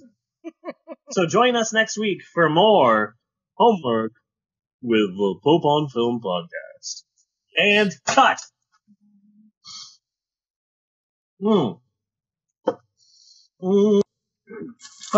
So we still have a movie to get to. Yes. We don't have the most for that, and a good quote have just came from last year. A what? So I don't have a lot for the movie this week, and a lot of what I have just came from last year. Just being honest. Pretty much. Yeah. And maybe that's what we should do. You know, not only do the same movie every year, do the same exact podcast.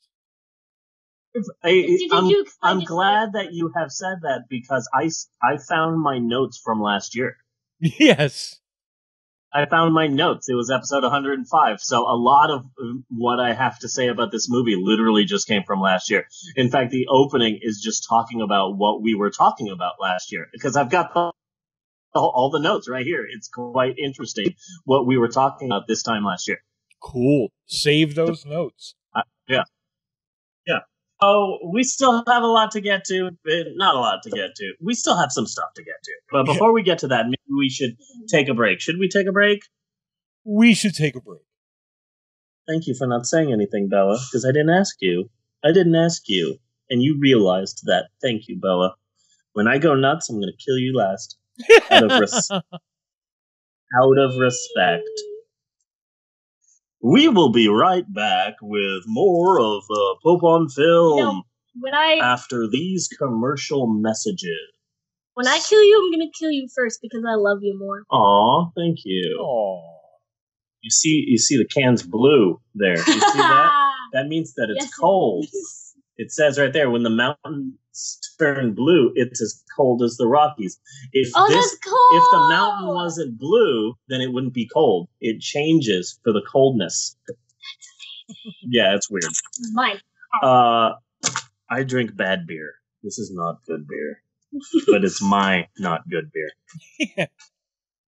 See, okay, so these cans have been out for a while. So, okay, see, that's white. This is blue. That's the difference. Boom. That's an old can. It's not cold. Amazing. Yeah, so the cans change color. It's quite interesting.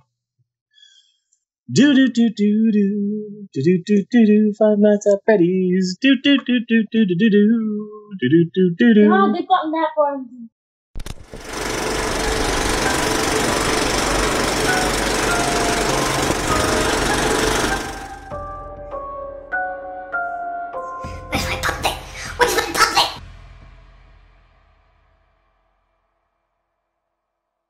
Blue softballs.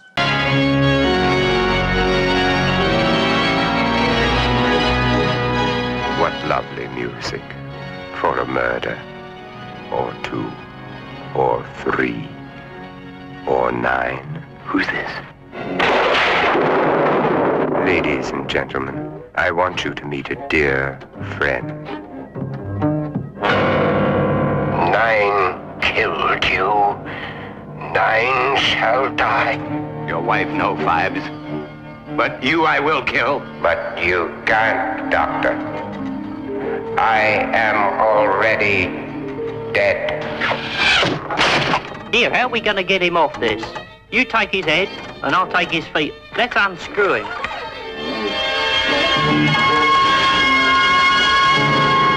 Dr. Vibes. who samples the finer things of life in his own inimitable way. Glass of oil, some bats. Frogs? Frogs, yes. And a glass of blood. Glass of hail in the bloody middle of nowhere.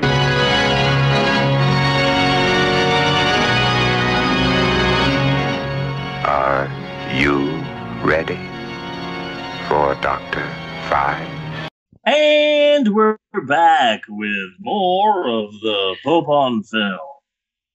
Well then, Bunny, it's the last Pope on Film episode of the holiday season. Yes. Which means that it is time once again to dust off what might be the worst Christmas movie ever made. I'm talking about the 1972 bizarre kiddie movie Santa Claus and the Ice Cream Bunny. Now, this is episode 154 of the Pope on Film podcast, and we now cover this movie, Santa Claus and the Ice Cream Bunny, every year for Christmas. This is the second year in a row that we have covered Santa Claus and the Ice Cream Bunny. The first time that we discussed Santa Claus and the Ice Cream Bunny was way back in episode 105. Yes. And because I keep ridiculously detailed notes, I have those notes right here in my hand. I've still got the notes from episode 105. And so it is an interesting look at the podcast exactly from 1 year ago. It's interesting to see what we were up to, what we were talking about. Yeah. In episode 105, we were still talking about the new Gilmore Girls movies that Netflix came out with. Yes. Despite having just done 2 full episodes of the show about them. Yes. It says right here, speaking of last week, we were talking about the end of Gilmore Girls and who could be the father. I forgot to mention another obvious candidate, Dean. Yes. Dean could be the father of Rory's baby. Dean who's Sam, not Dean who's Dean. Yeah, Dean who is Sam. Yeah. Not Dean who is Dean. I hate Dean Sam. I hate Dean Sam. Sam's fine. Yeah. Dean Sam? Yeah. No. Sam I am. Also, during last year's episode, I was very upset about the recent Harry Potter Midnight Magic Party that we had. Yeah. Because the weekend before, we had a Harry Potter Midnight Magic Party, and I told everybody when they were setting up the Midnight Magic Party, I said, hey, I've run about 4 of these all by myself. And I had a Harry Potter club for kids for about 5 years, and I know Harry Potter, and I am really good with kids, and so I can help in any way that you guys want me to. I have a number of Harry Potter activities, and I know Harry Potter, and whatever you need me to do, I will do. And so they said, great, well, you're definitely going to work the Midnight Magic Party. So they had me work the Midnight Magic Party, and that's it. Okay. I was very upset about that. They had me do nothing else. And I was telling kids for like weeks, I'm going to be at the Midnight Magic Party if you guys want to be at the Midnight Magic Party. And so I would have kids coming up saying, hi, Mr. Steve, what are you doing today? Oh, just walking around. Why? What are you doing? Because they gave me nothing. I did nothing that night. It felt like a big waste for me. Yeah. It was a successful event, but nobody cared too much about me because they didn't give me anything to do. And then they said that they wanted me to have an event too, so they had me do a Midnight Magic, a Harry Potter story time activity thing, and it was a successful event, but it was after the Harry Potter Midnight Magic Party, and so no one cared about what I was doing. A reporter came in, took one look at me, and took the hell off. So that was fun. Yeah. So for homework last year, we watched the first installment of the Batman serial. Oh, yeah.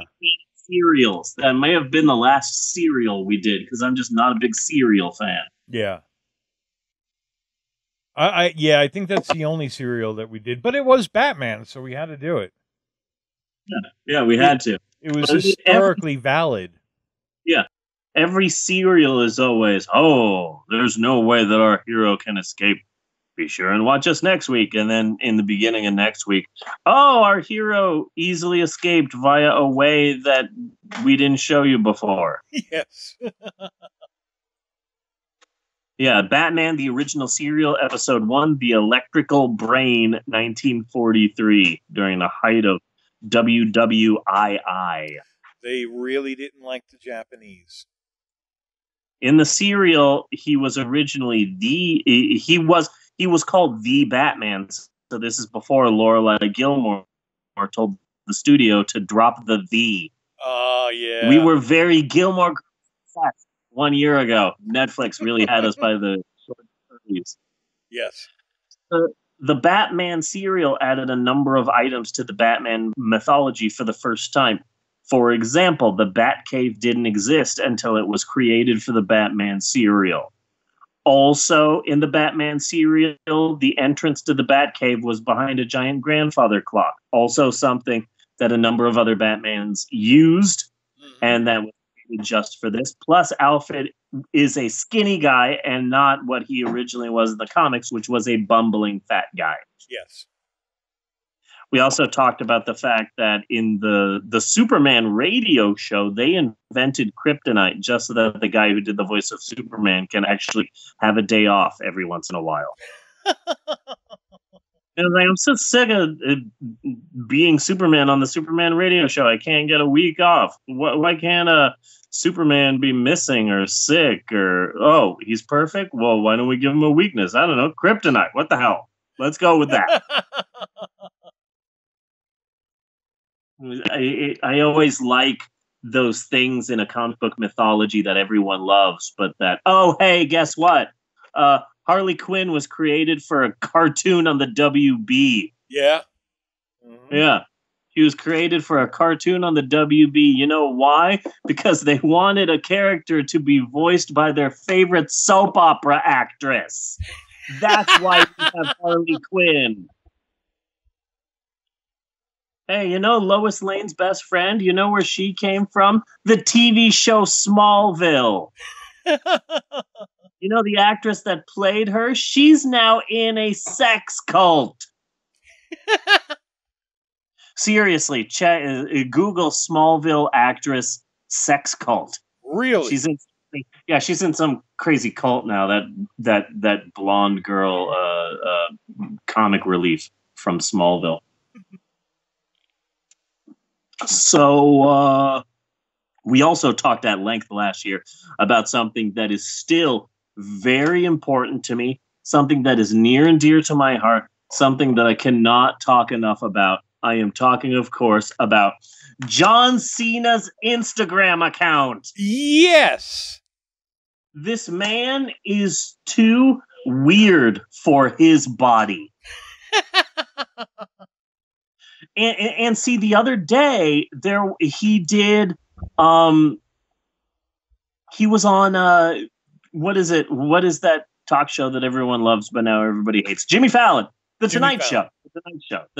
He was on The Tonight Show, and he did Mad Lib Theater, where like the first 5 minutes are just Jimmy Fallon doing Mad Libs with John Cena, and then they immediately after that go into a scene of a skit where all of the things that they say are what John Cena came up with during the Mad Lib portion. Uh-huh. And some of the answers that John Cena gave were so It's not that the answers that John Cena gave were so weird and bizarre and out of left field, but the weird part was that he was able to come up with them so rapid. Yeah. Like literally, John Cena says, Jimmy Fallon says to John Cena, what is advice that you would give to a teenage boy? And immediately, without even thinking, he just blurts out, "Stay gold, pony boy." Nice. And everyone's laughing and laughing, and then it's like, okay, this is so this is a good reason why this man has the weirdest Instagram account. The man who comes up with these answers, and Jimmy Fallon's like, give me a description of moist. Like it really, like, he comes up with like the weirdest answers at a moment's notice off the top of his head, and I'm like, yeah, okay, this is the guy with the weirdest Instagram account in the world. Yes. Okay. So yeah, everyone should go see John Cena's Instagram account. It's amazing. Yeah. So I hope that this will be a tradition for us every year. We will watch the same shitty movie and roast it. Now this year, we wanted to do the Jack and the Beanstalk version, but for the life of me, I could not find the Jack and the Beanstalk version. The only version that I could find that had the Jack and the Beanstalk, I found one version of Santa Claus and the Bunny that had Jack and the Beanstalk in it. Yeah. But it was Riff Tracks Live did it. Riff Tracks did Santa Claus and the Ice Cream Bunny, but then when they did Riff Tracks Live presents Santa Claus and the Ice Cream Bunny, they said, hey, how many of you have seen our Riff Tracks Live of Santa Claus and the Ice Cream Bunny? And everyone's cheering, and they said, yeah, that's what we thought. That's why we're doing the Jack and the Beanstalk version this time. And as far as I can tell, that's the only available place where you can find the Jack and the Beanstalk version of Santa Claus and the Ice Cream Bunny, but I couldn't find Riff Tracks Live Santa Claus and the Ice Cream Bunny for free, and I'm not paying any amount of money for Santa Claus and the Ice Cream Bunny because fuck that. Yes. And I looked and looked and looked. Yeah, I just looked and looked and looked. I couldn't find it anywhere. So I'm not cheating here. But for the stats, I've got my notes from last year. It's an interesting story of the making of Santa Claus and the Ice Cream Bunny. This week's movie is so bad that a lot of people, including some people out there who consider themselves bad movie lovers, have never even heard of this movie, let alone seen it. It's an under-the-radar sort of a bad movie. The basic plot is that Santa Claus, who, it should be noted, rates a 9.5 on the Joe Don Baker sweat meter. Yes. Santa Claus crashes his sled on a beach in Florida, and a bunch of people try and get Santa out of the sand. Then out of nowhere, a whole different movie breaks out. Uh-huh. Oh, ho, ho, kids, don't worry. I'm sure I'll get out of this. In fact, let's watch another movie. And so then the movie within a movie is actually much, much, much, much longer than all of this Santa crap.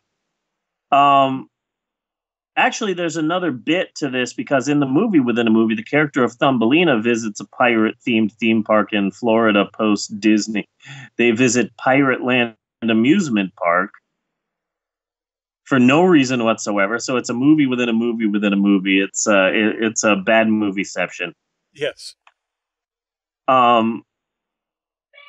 So this is a 1972 kids movie, and it's important to know that at that point in time in Hollywood, basically all of Hollywood seemed to think like, oh, let's make a movie. Let's make a good movie, a smart movie. This would be a funny movie. This would be a great movie. Oh, this is a movie for kids? Okay. Remember, everybody, kids are stupid.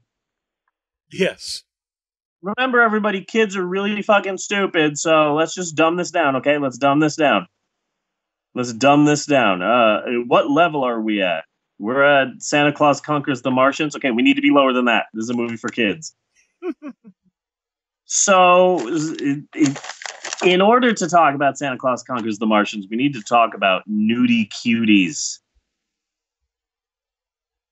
I was obsessed with nudie cuties for a while. Yeah. I used to be a big fan of the Monster of Camp Sunshine, which is basically like Jason, except Jason is attacking a nude resort. They should totally do that. Yeah, that's the Monster of Camp Sunshine. Nudie Cuties were softcore nude movies from primarily the 50s and 60s. Featured some toplessness, select bottomlessness, no vagina, and literally the broadest humor this side of hee-haw. Yes. Nudes on the Moon, Nudes, Nakedsville, USA, Naked University, Topless Beach. Nudes on the Moon. Isn't that one from Chesty Morgan director? Yes, Doris Wishman. Yes. I was shocked that I knew that name immediately.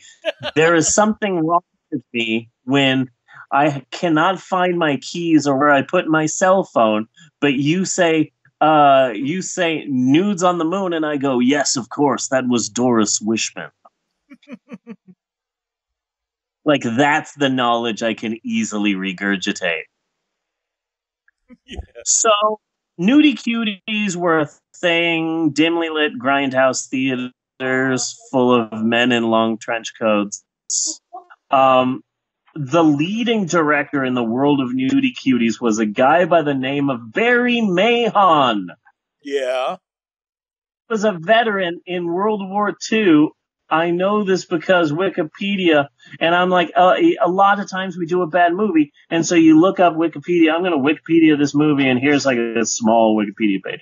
And then you go, there's a thing for the director. I'm going to click the director's name, and here's a little thing for the director. Barry Mahon has one of the longest director's Wikipedia pages in the history of Wikipedia.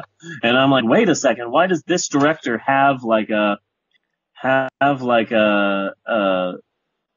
Guillermo del Toro length fucking Wikipedia page? Yeah. It turns out he was in World War II and he was taken prisoner, and he got a bunch of the other prisoners, and together they to make an escape, and they were successful, and they made a movie about it called The Great Escape. Yes. The movie The Great Escape is a prequel to Santa Claus and the Ice Cream Bunny. Important to note this. Barry Mahon directed over 60 films in his lifetime. He was also a prolific producer and junk. So much of his first films were nudie cuties. Forbidden Flesh, Nudes on Tiger Reef, The Love Cult, The Beast That Killed Women, Nudes a Go-Go, Bottoms Up, The Diary of Knockers McCullough. That sounds like a character in a cutscene of a video game. Yeah. If I can close my eyes, I can picture the video game that features you going into a saloon and talking with Knockers McCullough, who gives you your next task. Yeah. But he also directed such great non-nudie stinkers as Pagan Island, Cuban Rebel Girls, and Rocket Attack USA, which was in a very early episode of Mystery Science Theater. It's a Joel episode, and Joel episodes are always really, really good. Yes. I never like Mike, and Jonah Ray, who is now the host of Mystery Science Theater. Let me tell you what I do not like about Jonah Ray. Okay.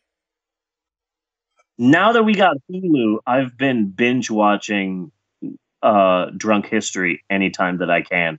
And he is in an episode of Drunk History. Yeah. Yeah.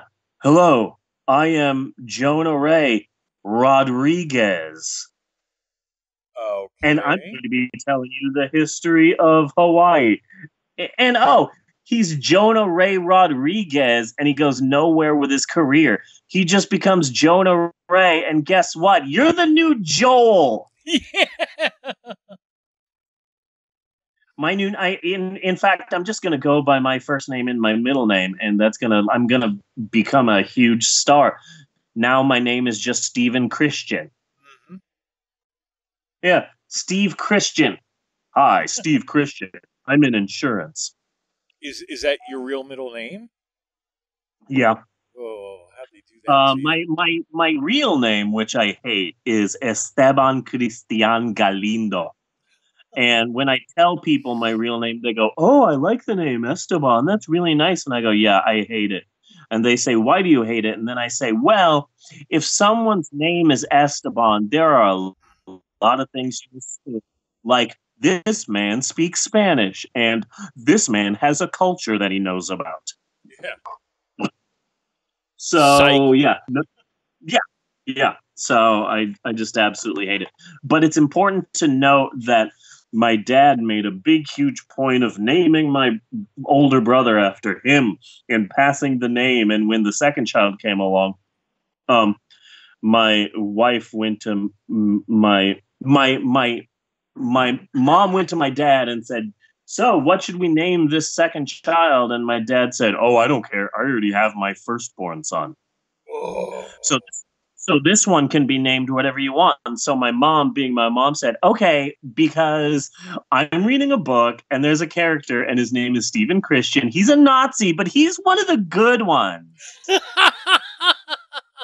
He's one of the really good Nazis, and he's like the hero Nazi that saves the day. And my dad just went, "Okay, whatever."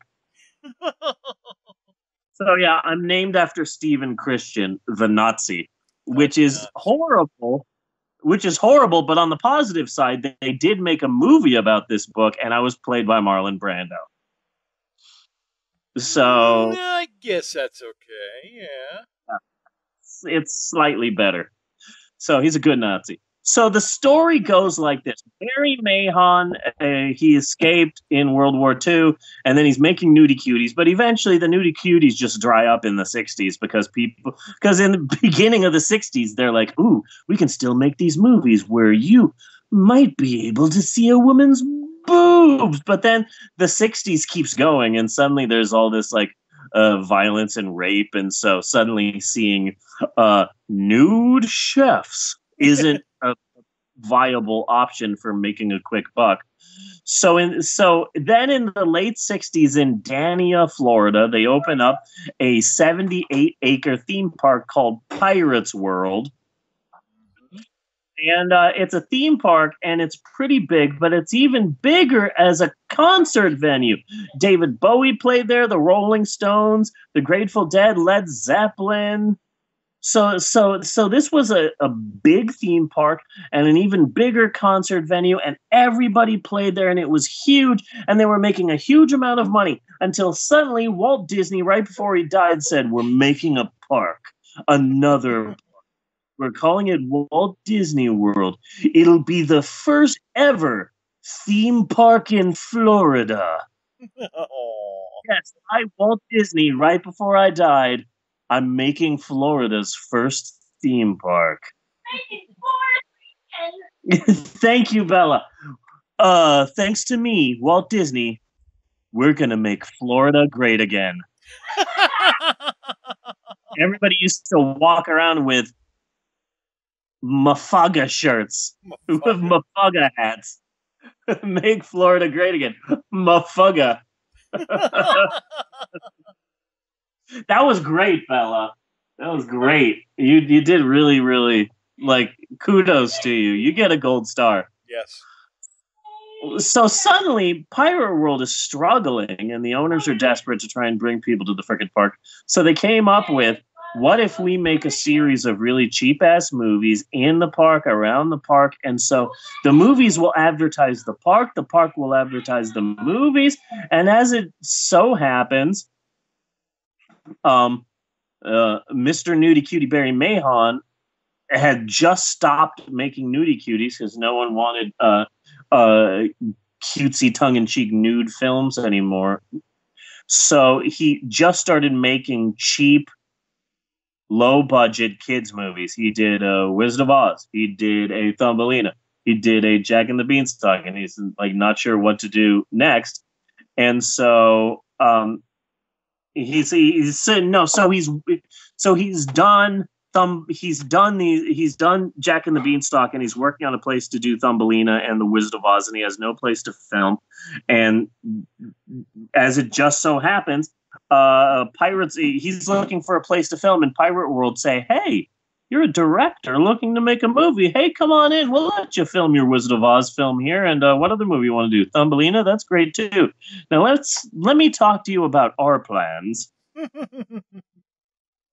So after the Oz movie, Barry Mahon makes a series of movies with Pirates World as its center. And so he made Jack and the Beanstalk there. He made Thumbelina there. He did a musical documentary, and all these three came out in 1970. And by 1971, Walt Disney World was actually open. And so Pirate World declared bankruptcy in 1973, but they said, "Oh, maybe we can still survive if we just come up with one more movie. Barry Mahon, make another movie for us." And Barry Mahon said, "Great, there's only one problem.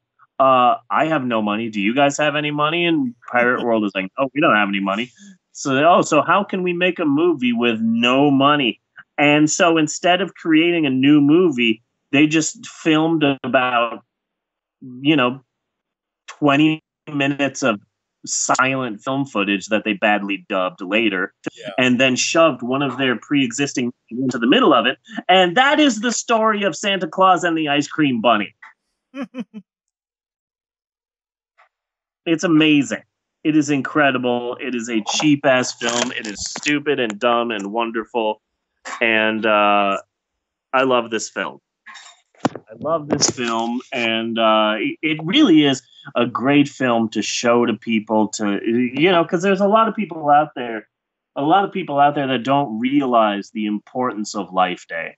No. And you really gotta, if you want to show someone how important Life Day is, this is a great film to show them, Yeah.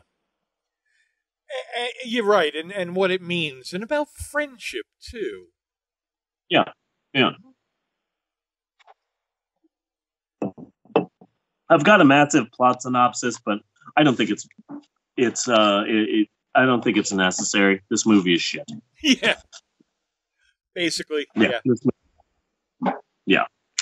So that's all I got. We are going to be taking the week off next week. Just because we just haven't taken a week off for a while. Yeah. But our next episode, episode 155, Jesus Christ, we're going to be for homework. We're watching Idol Busters. Yes. Idol, IDOL Busters. I've got a brand new bit of news smatterings, which I'm very excited about. Okay. And I wasn't sure what movie we should do. And I was looking around for movies we should do. And then society told me what movie we should do. What did society tell you? We need to do Will Smith's new movie. The one on the made for Netflix thing? Yeah. As far as I can tell, it is a big budget summer blockbuster. It's just being released on December 22nd on fucking Netflix. But as far as I can tell, with the quality of the film, effects, and all of that, Netflix could have just said, "Screw Netflix, let's just release this in theaters like in May or June or July or August," and they could have made a shit ton of money. And I don't know why they didn't do that, because as far as I can tell, this is just a big, huge movie, a serious, actual film. It's just being released on my TV box in like 6 hours from now. Yeah. Mm-hmm. Yeah, I've seen the little things about it. It looks like some kind of science fiction. He's got some sort of alien partner or something. Yeah, it's basically like science, like fantasy is real, and so Will Smith is just a cop, but in a world of orcs and elves and fairies and magic. So how are you to be a cop in that world? So it's the Last Action Hero. Kind of. Yeah. Kind of. Yep. I don't know. Yeah, that's the world needed another one of those. It might be good, but it might be shit. Either way, it'll be entertaining, and yeah. The previews look good. I kind of want to see it. Let's do it. It's called Bright. Bright. That's a horrible name. It's like Will Ferrell and Amy Poehler's The House. Wow, what a catchy film. There hasn't been a movie called House before. Except for the Japanese one. Yeah. And then the 80s horror movie one. And then the other 80s horror movie one. And then The House on the Left. Yeah. I want to make a film called The House Next Door to the House on the Left.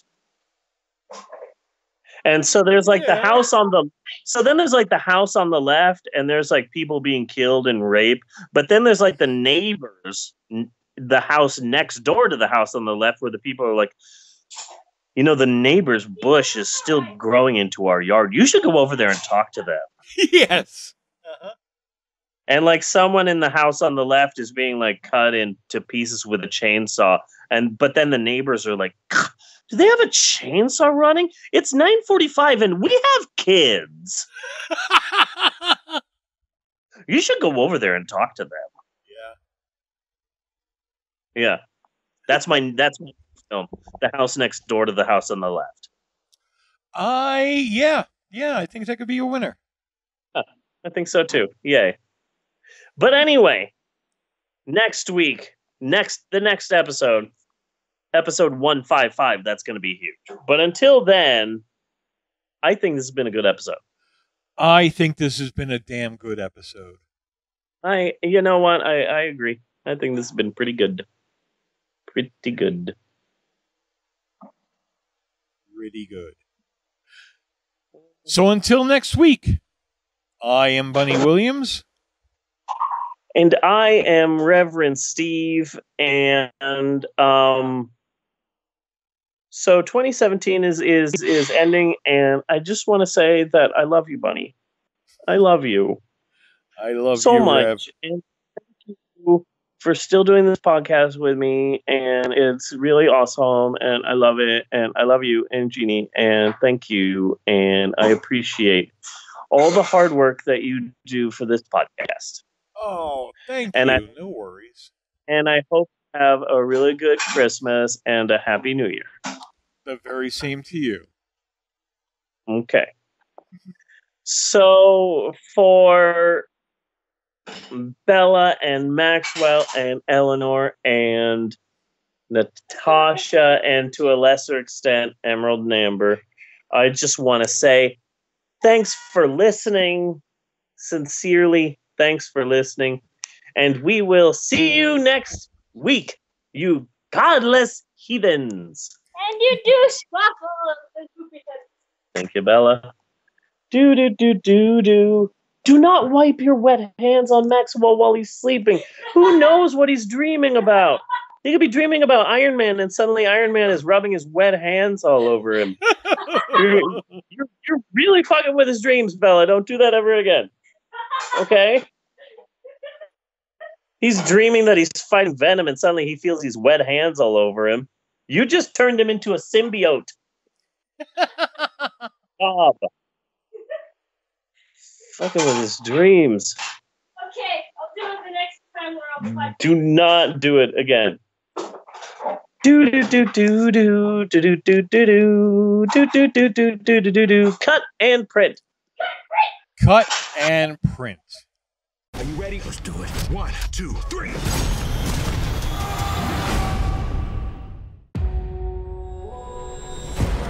Windows up. Drive it like you stole it. Put on the gas, hit the motor.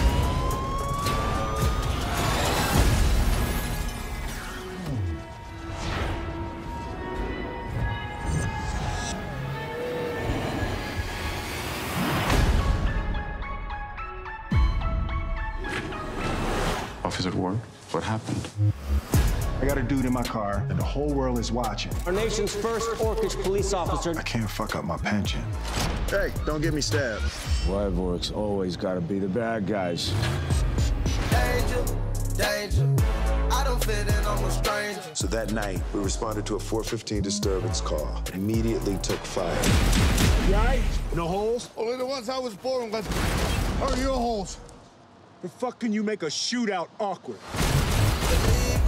Believe I can take out all the evil. It's a magic wand. This is like a nuclear weapon that grants wishes. And it just went really sideways from that point. I've only seen magic strike and kill. Look, I didn't go through the struggle just to let a little trouble knock me out of my position. The devil is coming.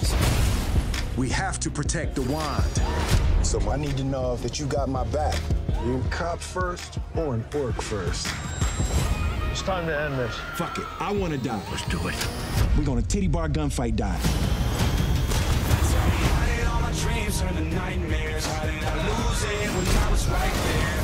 Now I'm so far that it feels like it's all gone to pieces. Tell me why the world never fights fair. Butterfingers. We were doing so good. Someone take me. Are we friends? I think we should spend our time just trying to survive this shit. If we do this, we'll be heroes forever.